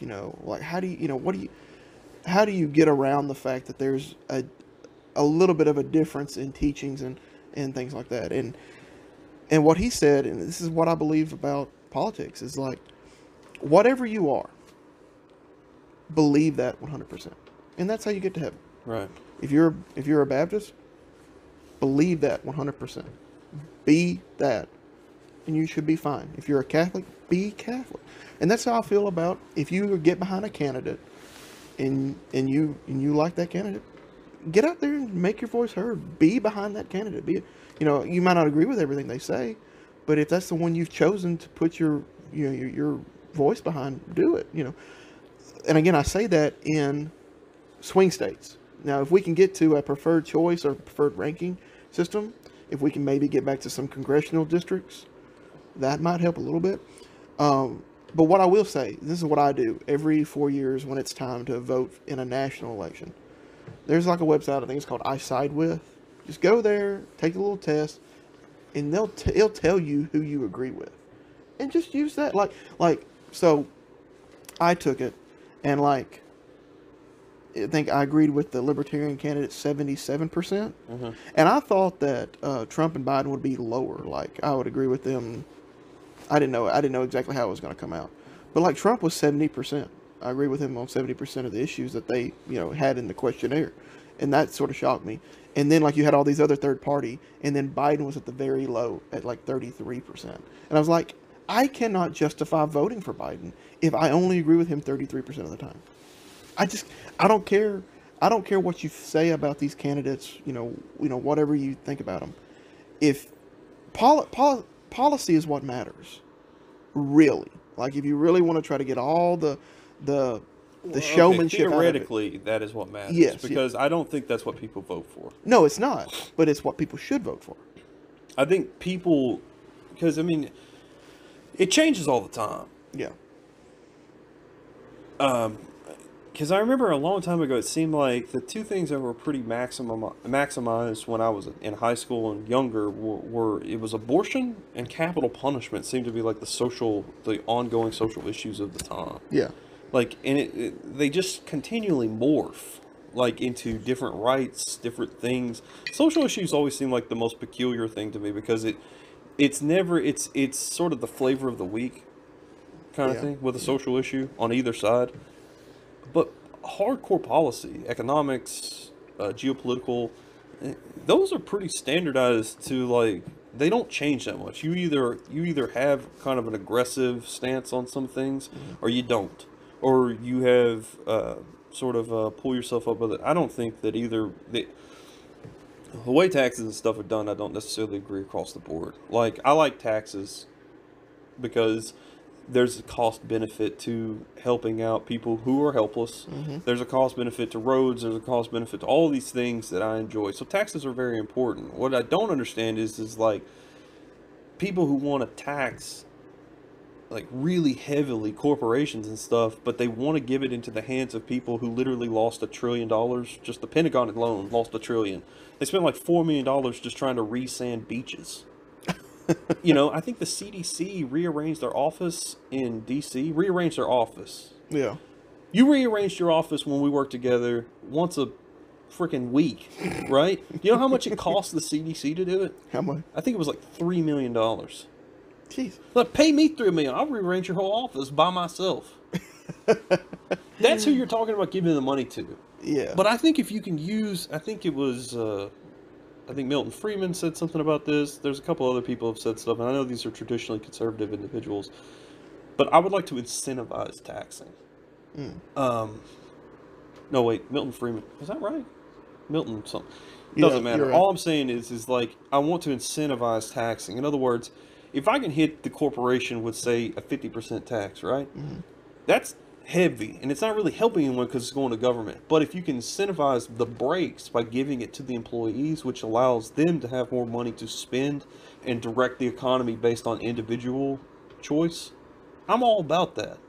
So it's like, if you do not want to pay your employees, then give it to the government. But if you want to get these tax breaks by giving low-level employees an incentive or whatever, then do that. That would redirect some of the finances. But giving it to the government to make decisions on where that money is going to just lose you money. And that's not 100%. It's not like, I'm just saying, like, that's just one thing. Yeah, yeah.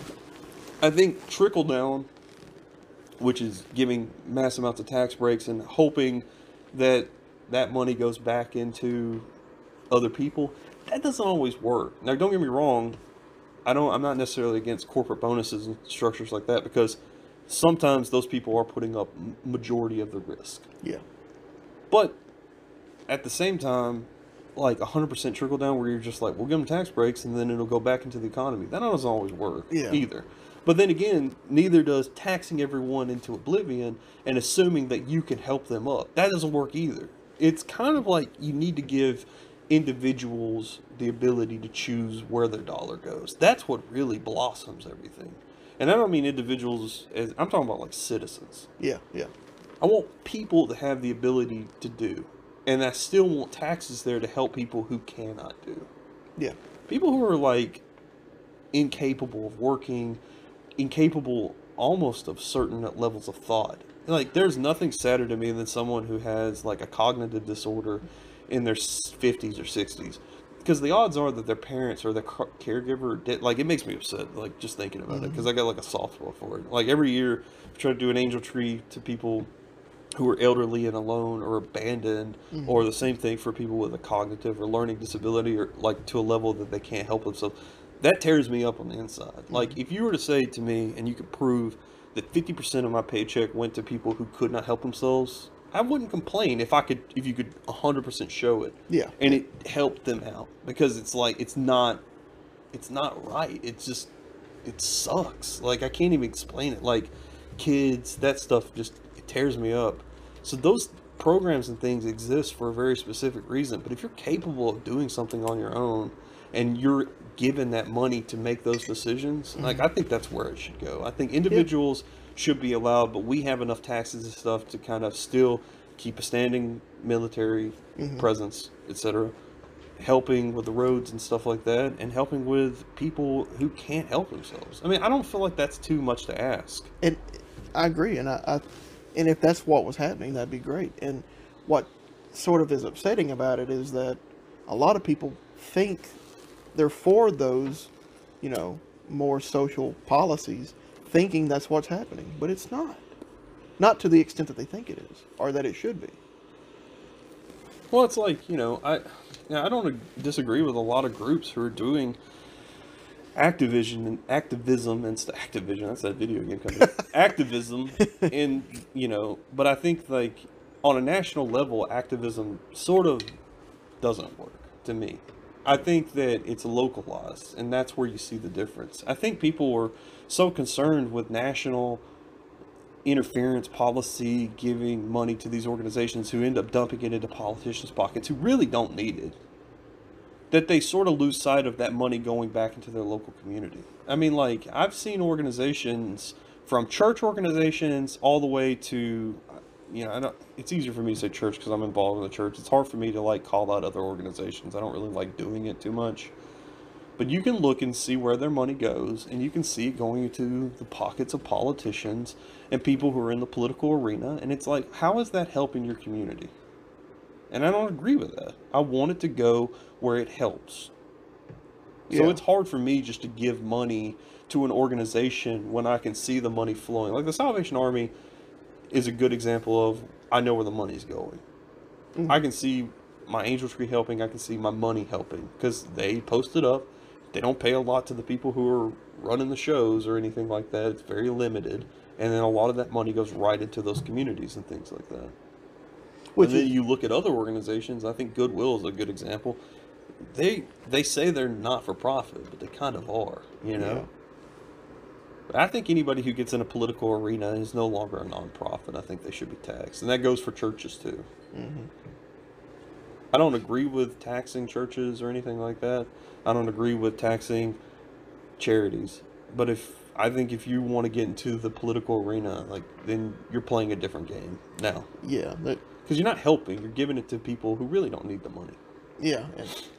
It's hard to side with anybody saying that, like Trump, like blue collar hero kind of guy that everyone he says he supports, or Biden says he's for the common man, and then it's like they drive to their mansions. Like, it's like, what? Like, how are you for? I don't see that. So it's like, to me, you don't need that money. Yeah. So then I just don't. I think everything that you say is suspect now. It's hard for me to appreciate any candidate. I feel like there's a right thing, and I think it's a mixture of the two, and it's hard to, like, sort of uproot people from that sort of archaic thinking of my party, your party. Well, yeah, because it's easier. It's so much easier to just pick a few things that you agree with, and then what party is it? Or, what have you always grown up being, right? I think that always growing up, my dad's always voted this, my grandfather's always, we've always done this. That sort of traps people in their own kind of thing, especially in the South, because, Democrats used to be the more conservative party, and especially, with a lot of union workers and things like that. But, like, union used to be a really good organization. Yeah. It helped people progress. Yeah. That's what it did. And then it became political, and it was corrupted. It's like anything. I feel like even with politicians, like, I don't necessarily think anyone steps into that arena in the beginning who isn't idealistic and trying to do something to better. And I think that they just once you get to a certain level, you're only interested in power, in your own progression. And therefore, you're no longer on my radar as someone who's helping anybody. Yeah, yeah. It- I don't think anyone who gets into politics gets into it really for the right reason. Maybe at the beginning, when they're aspiring, they have like political aspirations that could be, what is the word where it's like you do something selfless? It's called something. Altruism. Yeah, I think like you can have these altruistic motives when you're sort of in that ideological, political, aspirational phase. Yeah. But after that, like I think it all goes down the toilet. Well, that sort of goes into the aspect of how can you be a leader over a certain once you get to a certain amount of people you represent, how can you help everyone at that point? Well, you can't. I mean, like that's the shortcomings of all things. Yeah. You have to sort of go with a majority. You have to go with a census, and you've got to sort of try to get to that. I think 70% is a good marker. Mm-hmm. Like you were saying, you took the political test and Yeah. 70%. I think if you could try to get within that 70 to 80%, Yeah. like that's the marker you want to hit. Yeah. I don't think you can. I don't believe any organization at all can be something you're 100% for. No. Unless maybe it's a cult, like it's a cult. Yeah. But I mean, you think about it, like you and I don't agree on everything. So if you and I organized and it was just the two of us, Yeah. automatically, it's not 100% in agreement. We're automatically at odds because you and I are two different people. We don't necessarily come to terms or agree on every single thing. So any organization that, I guess it doesn't really count as an organization, but any type of thing that goes above the numeric value of 1 is flawed automatically because two individuals, unless cloned or part of some sort of hive mind, they can't agree. Yeah. Unless it's like maybe cult.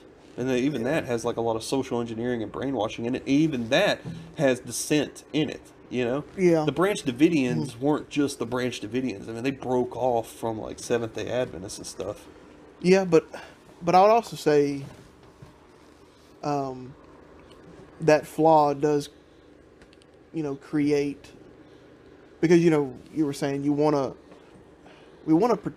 to have taxes to protect the people who can't be protected, so and have infrastructure and Yeah. things that are necessary. Yeah. I mean, there is still military isn't just fighting. There is a certain amount of innovation that comes with it that actually is helpful to the If we didn't have populace. military, a lot of things we probably wouldn't Right. have cell phones right now. Right, exactly. So there is benefits Yeah. that come from certain amounts of spending. But yes, one of the things is you want to help people that are helpless. But then you want people to have enough comfort, enough of a safety and security to, one, invest back in the economy, and then also, live comfortable, not Right. be living off pennies. So, like, the best way to get that is some kind of compromise between, a right-leaning agenda and a left-leaning agenda. Like, if you go full right, a lot of people may get left behind by the wayside. A lot of people that need help. But if you go Exactly. completely left, everybody is then going to there's suffer a little bit. there's going to be a suffering of. I think if you're going like to the extent that some of the left are preaching, this is not everyone. This isn't there is some economic downturn that comes with that because you can't reinvest as an individual. Yeah. And the reason people invest in general, any of their wealth or anything, is because the risk to reward ratio can get them more and it can benefit them. I'm talking about stocks and Yeah. that kind of investing. You sort of limit that when people don't Yeah. have available income. Yeah, and to sort of make this, I know a lot of this has been more on a downy kind of thing, talking about how crazy the world is. But I guess to sort of bring it back up high, that's what gets me more aggravated. I think America does a great compromise. I think as much as I hate the two-party system, I also think the two-party system at least helps in a compromise of there is enough level of, if you have, if you work hard and you have enough good luck, you can do anything you want to do. And then I think enough people are being helped, but definitely not enough. We can always do more, but there's a nice balance. I think America is doing the best that America can. The United States can, and whether that's economic, whether that's you know uh, tensions, whether it be racial or anything like that, Well, we do what we we're can. definitely gonna find out if it's sustainable. Yeah, I think the United States does the best job. I mean, because I love point. There's a lot of videos on YouTube that you can watch if you ever get a kind of an itch to do it. You can watch. It's usually like, what do the Dutch think about the U.S. or something like yeah, that, or what do the French think about the United States? And you're going to hear a lot of the general slander that you hear, like they're fat, they're stupid, blah blah blah blah blah blah blah. But one of the things that always struck me as interesting is they have a tendency to say, well, they're racist, mm, and then you look at the background and it's all one race, yeah, and I'm like, how can you even come to terms with that when you only live in a homogenized society? yeah, Like, it doesn't seem plausible that you can comment effectively on race. Like, this was a Dutch person speaking. It seems very strange that you can comment on it when a majority. Like, I literally watched the entire video, and it was just young white Dutch people walking around. I'm not saying that there isn't multi-ethnic groups in the Netherlands or whatever.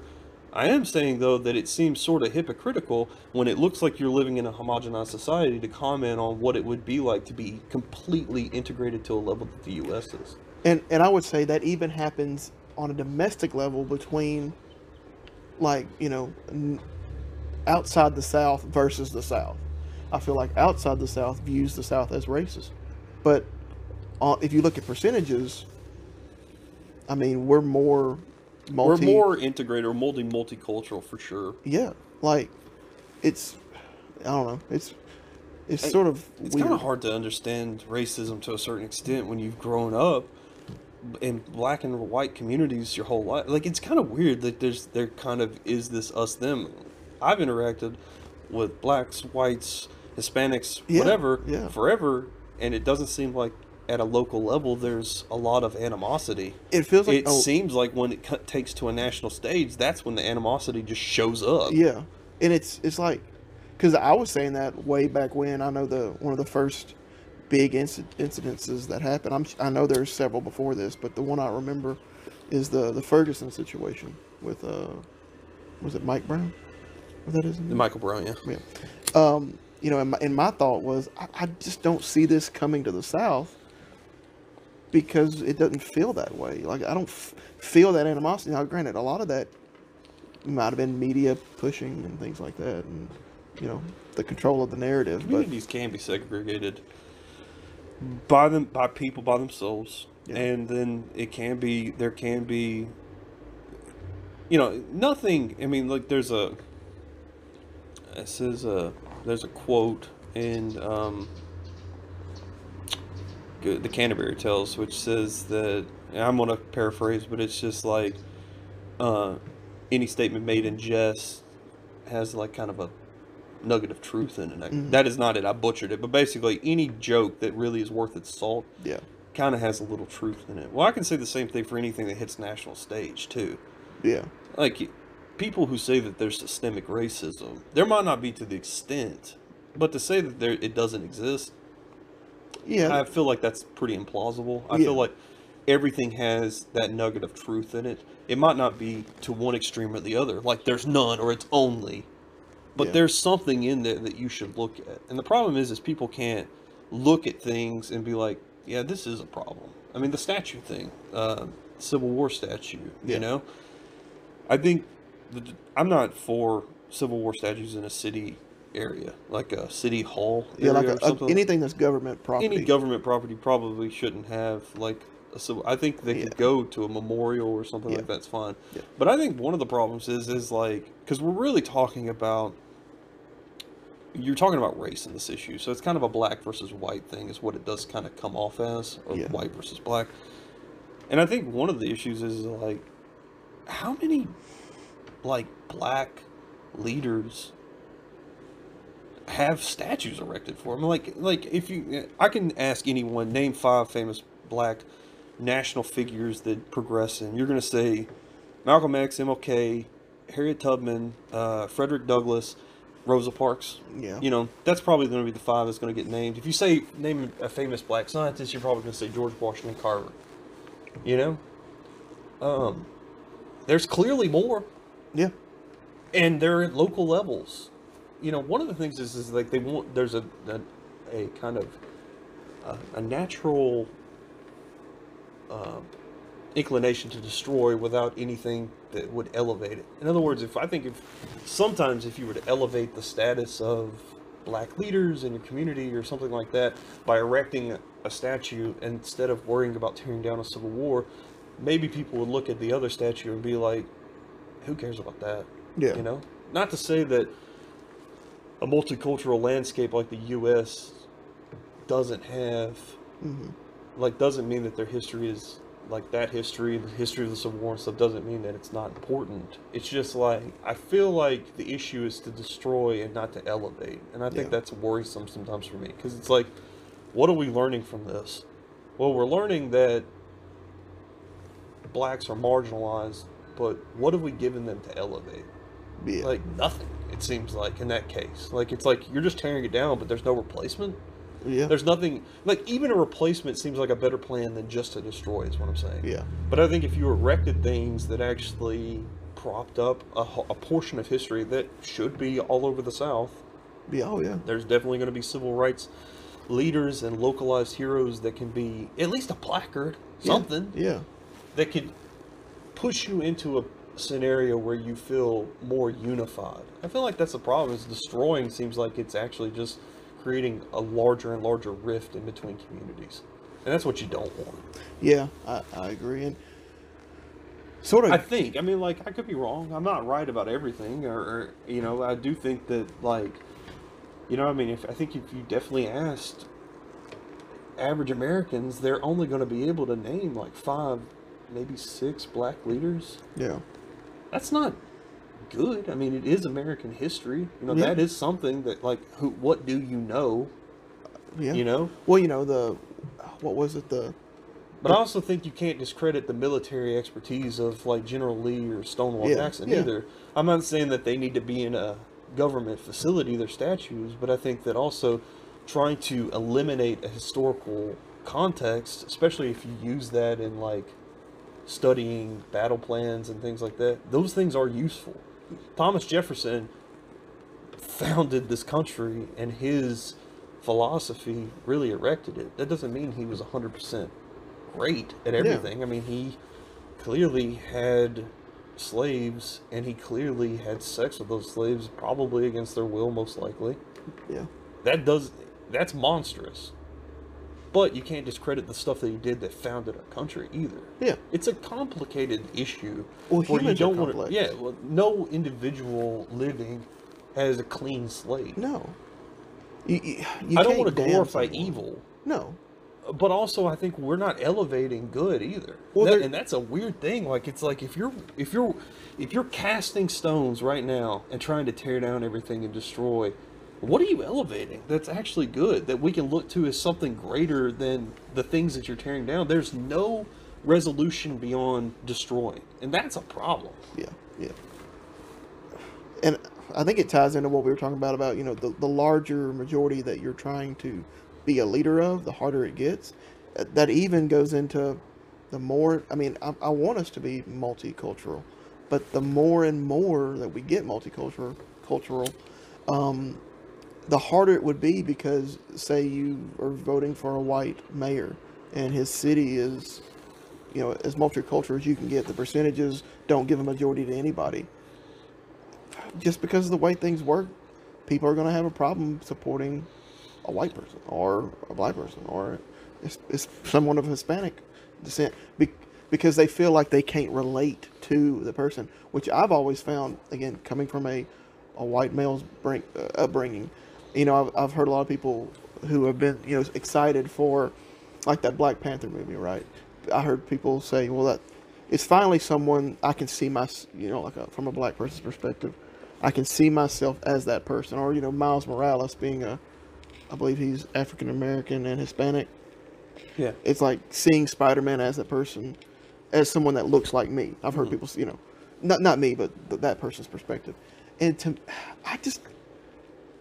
I've never really. That's never bothered me. You know Well, what I I mean? mean, like, I love Blade and Spawn, and they're both African American Yeah, heroes, like in comics, you know? yeah. I And don't. I love them. Yeah, I you could didn't, see but I didn't yourself really as them. think of it as like he's black. I could never be that. Yeah, I know. But Because then Blade's awesome. yeah, yeah. Blade is awesome. Like you said, Spawn's awesome. Oh, what's his name?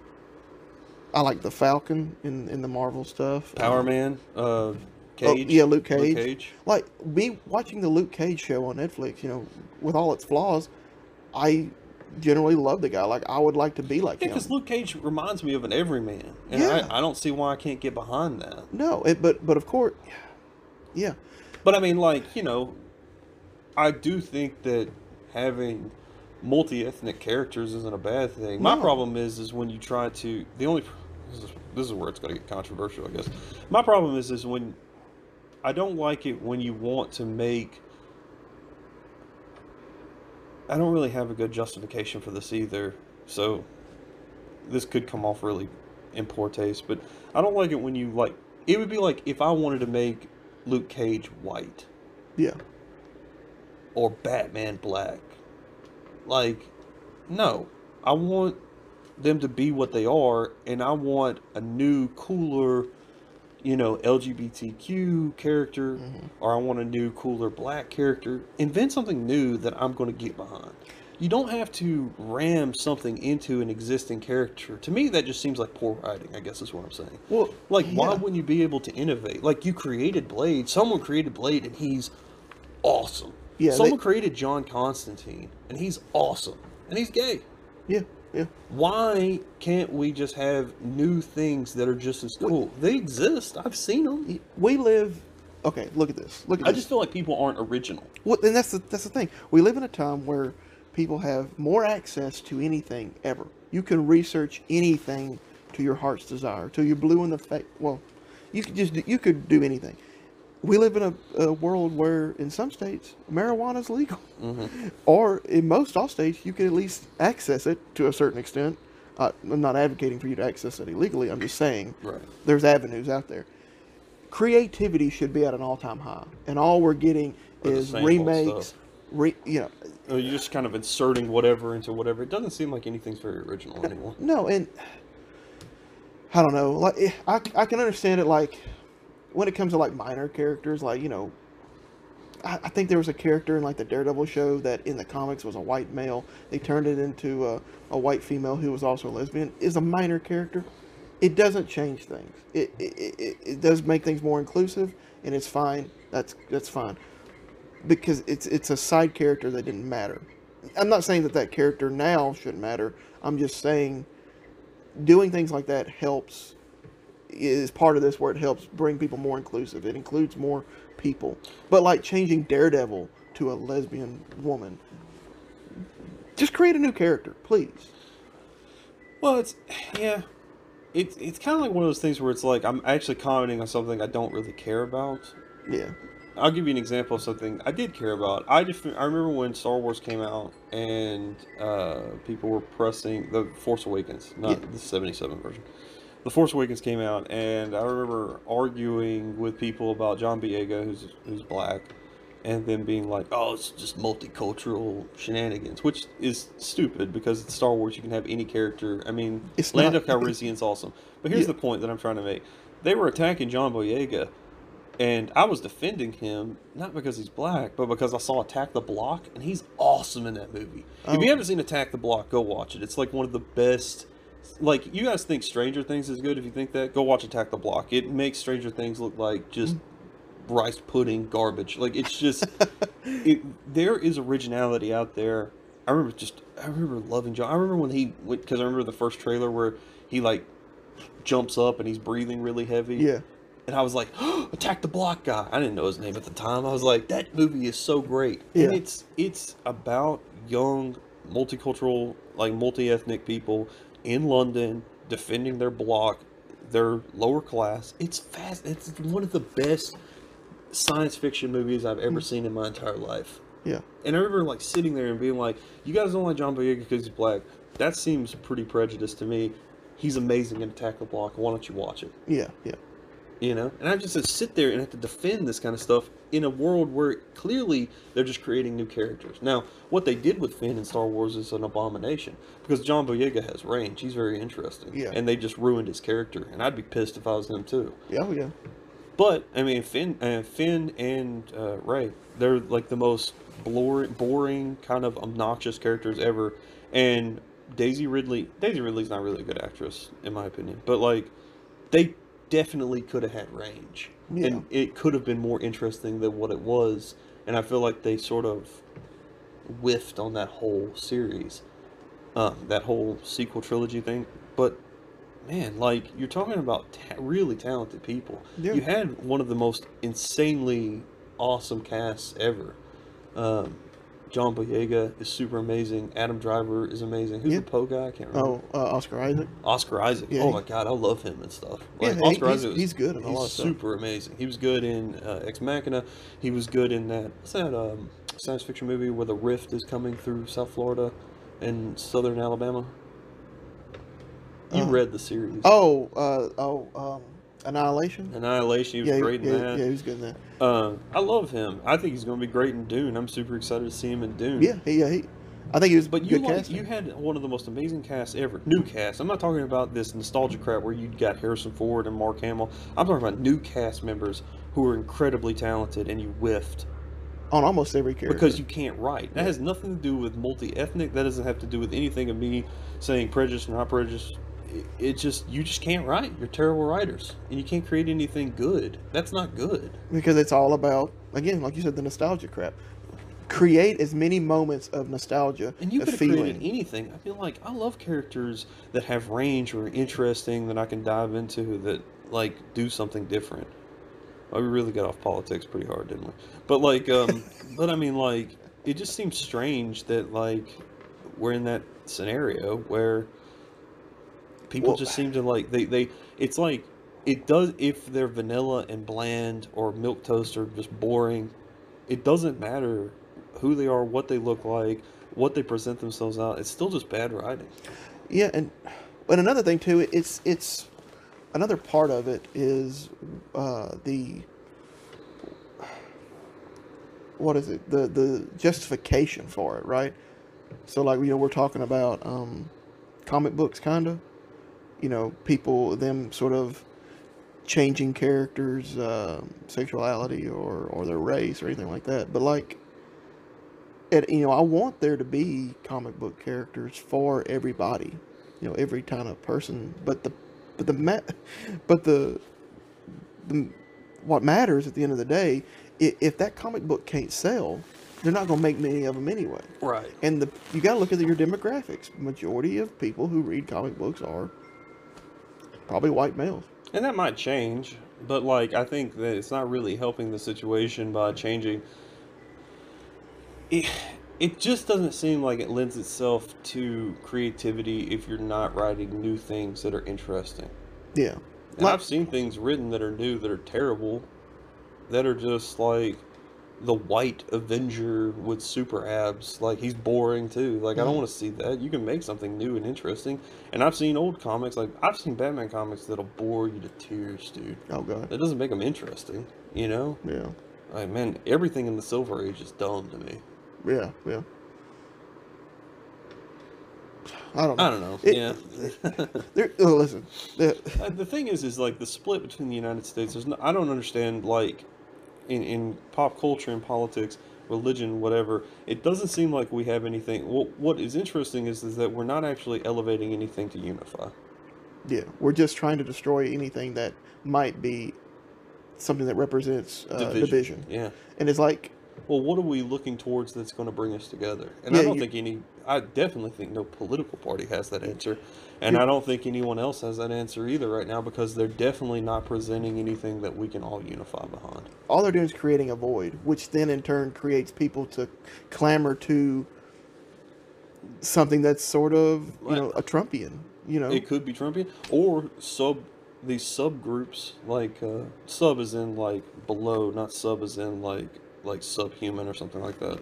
Someone commented on that one time and I didn't like it, so I just always make sure like subcategorization is what I'm saying. Yeah. like that you're really fracturing, and you're getting more and more tribal in these small pockets of individual levels that you really have no unifying voice. I think that's the problem that the left might be experiencing, and I think the right lends itself to Somewhat more of a cohesion. more cohesion, but like in a direction that is blindly followed sometimes. Yeah, yeah. I don't know. There's really no way to fix this. Just let the train go. Yeah, I don't think there is an answer to that. I think we're just addressing it because it's on our minds so heavily, and Yeah. it's been difficult to not talk about it when you and I get together. Yeah, but so hopefully, if you stayed to listen to this, you know, don't worry. We're not gonna do. This isn't gonna be a regular This occurrence. is We're just gonna one of keep those things where ourselves in it's check. like, it seemed like something we'd been talking about before we do any episode. I Yeah. think we always have some sort of political discourse.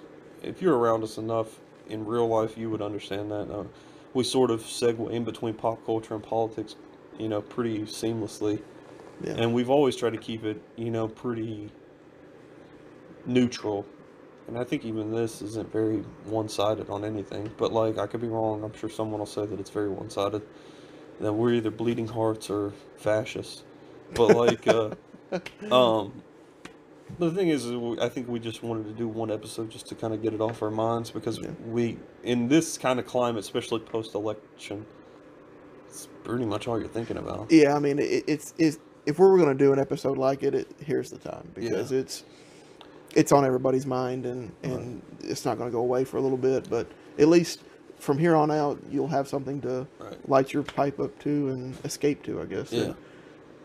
So hopefully you enjoyed it. If you left us, we'll see you next. Well, I guess see we'll you see next month. we'll see everybody next month. So, Outside of that, and like a couple of little one-off things before we close out, we do want to set up a commentary thing where we watch a movie, we tell you what movie we're watching, you can sync it up and listen to us comment at the same time. We're thinking about doing a couple of horror movies, and then we're going to be back to our regularly scheduled sort of discussions on pop culture and reading lists and things like that. yeah. Hopefully we don't dive into the political arena. It's going to be interesting to see if anyone wants to hear more of this. Which I don't think that's going to sway my opinion on not doing it again. Yeah. Or at least not for 4 years. Yeah, maybe every 4 years. Maybe every 4 years, like a sort of leap year-like thing that we do. Every 4 years when we bring back out Thanksgiving Day, We'll discuss.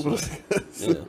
But, well, we hope you enjoy the rest of the holiday season, and hopefully, we'll get another episode in before the end of the year. Yep. Y'all have a great day. Enjoy yourselves.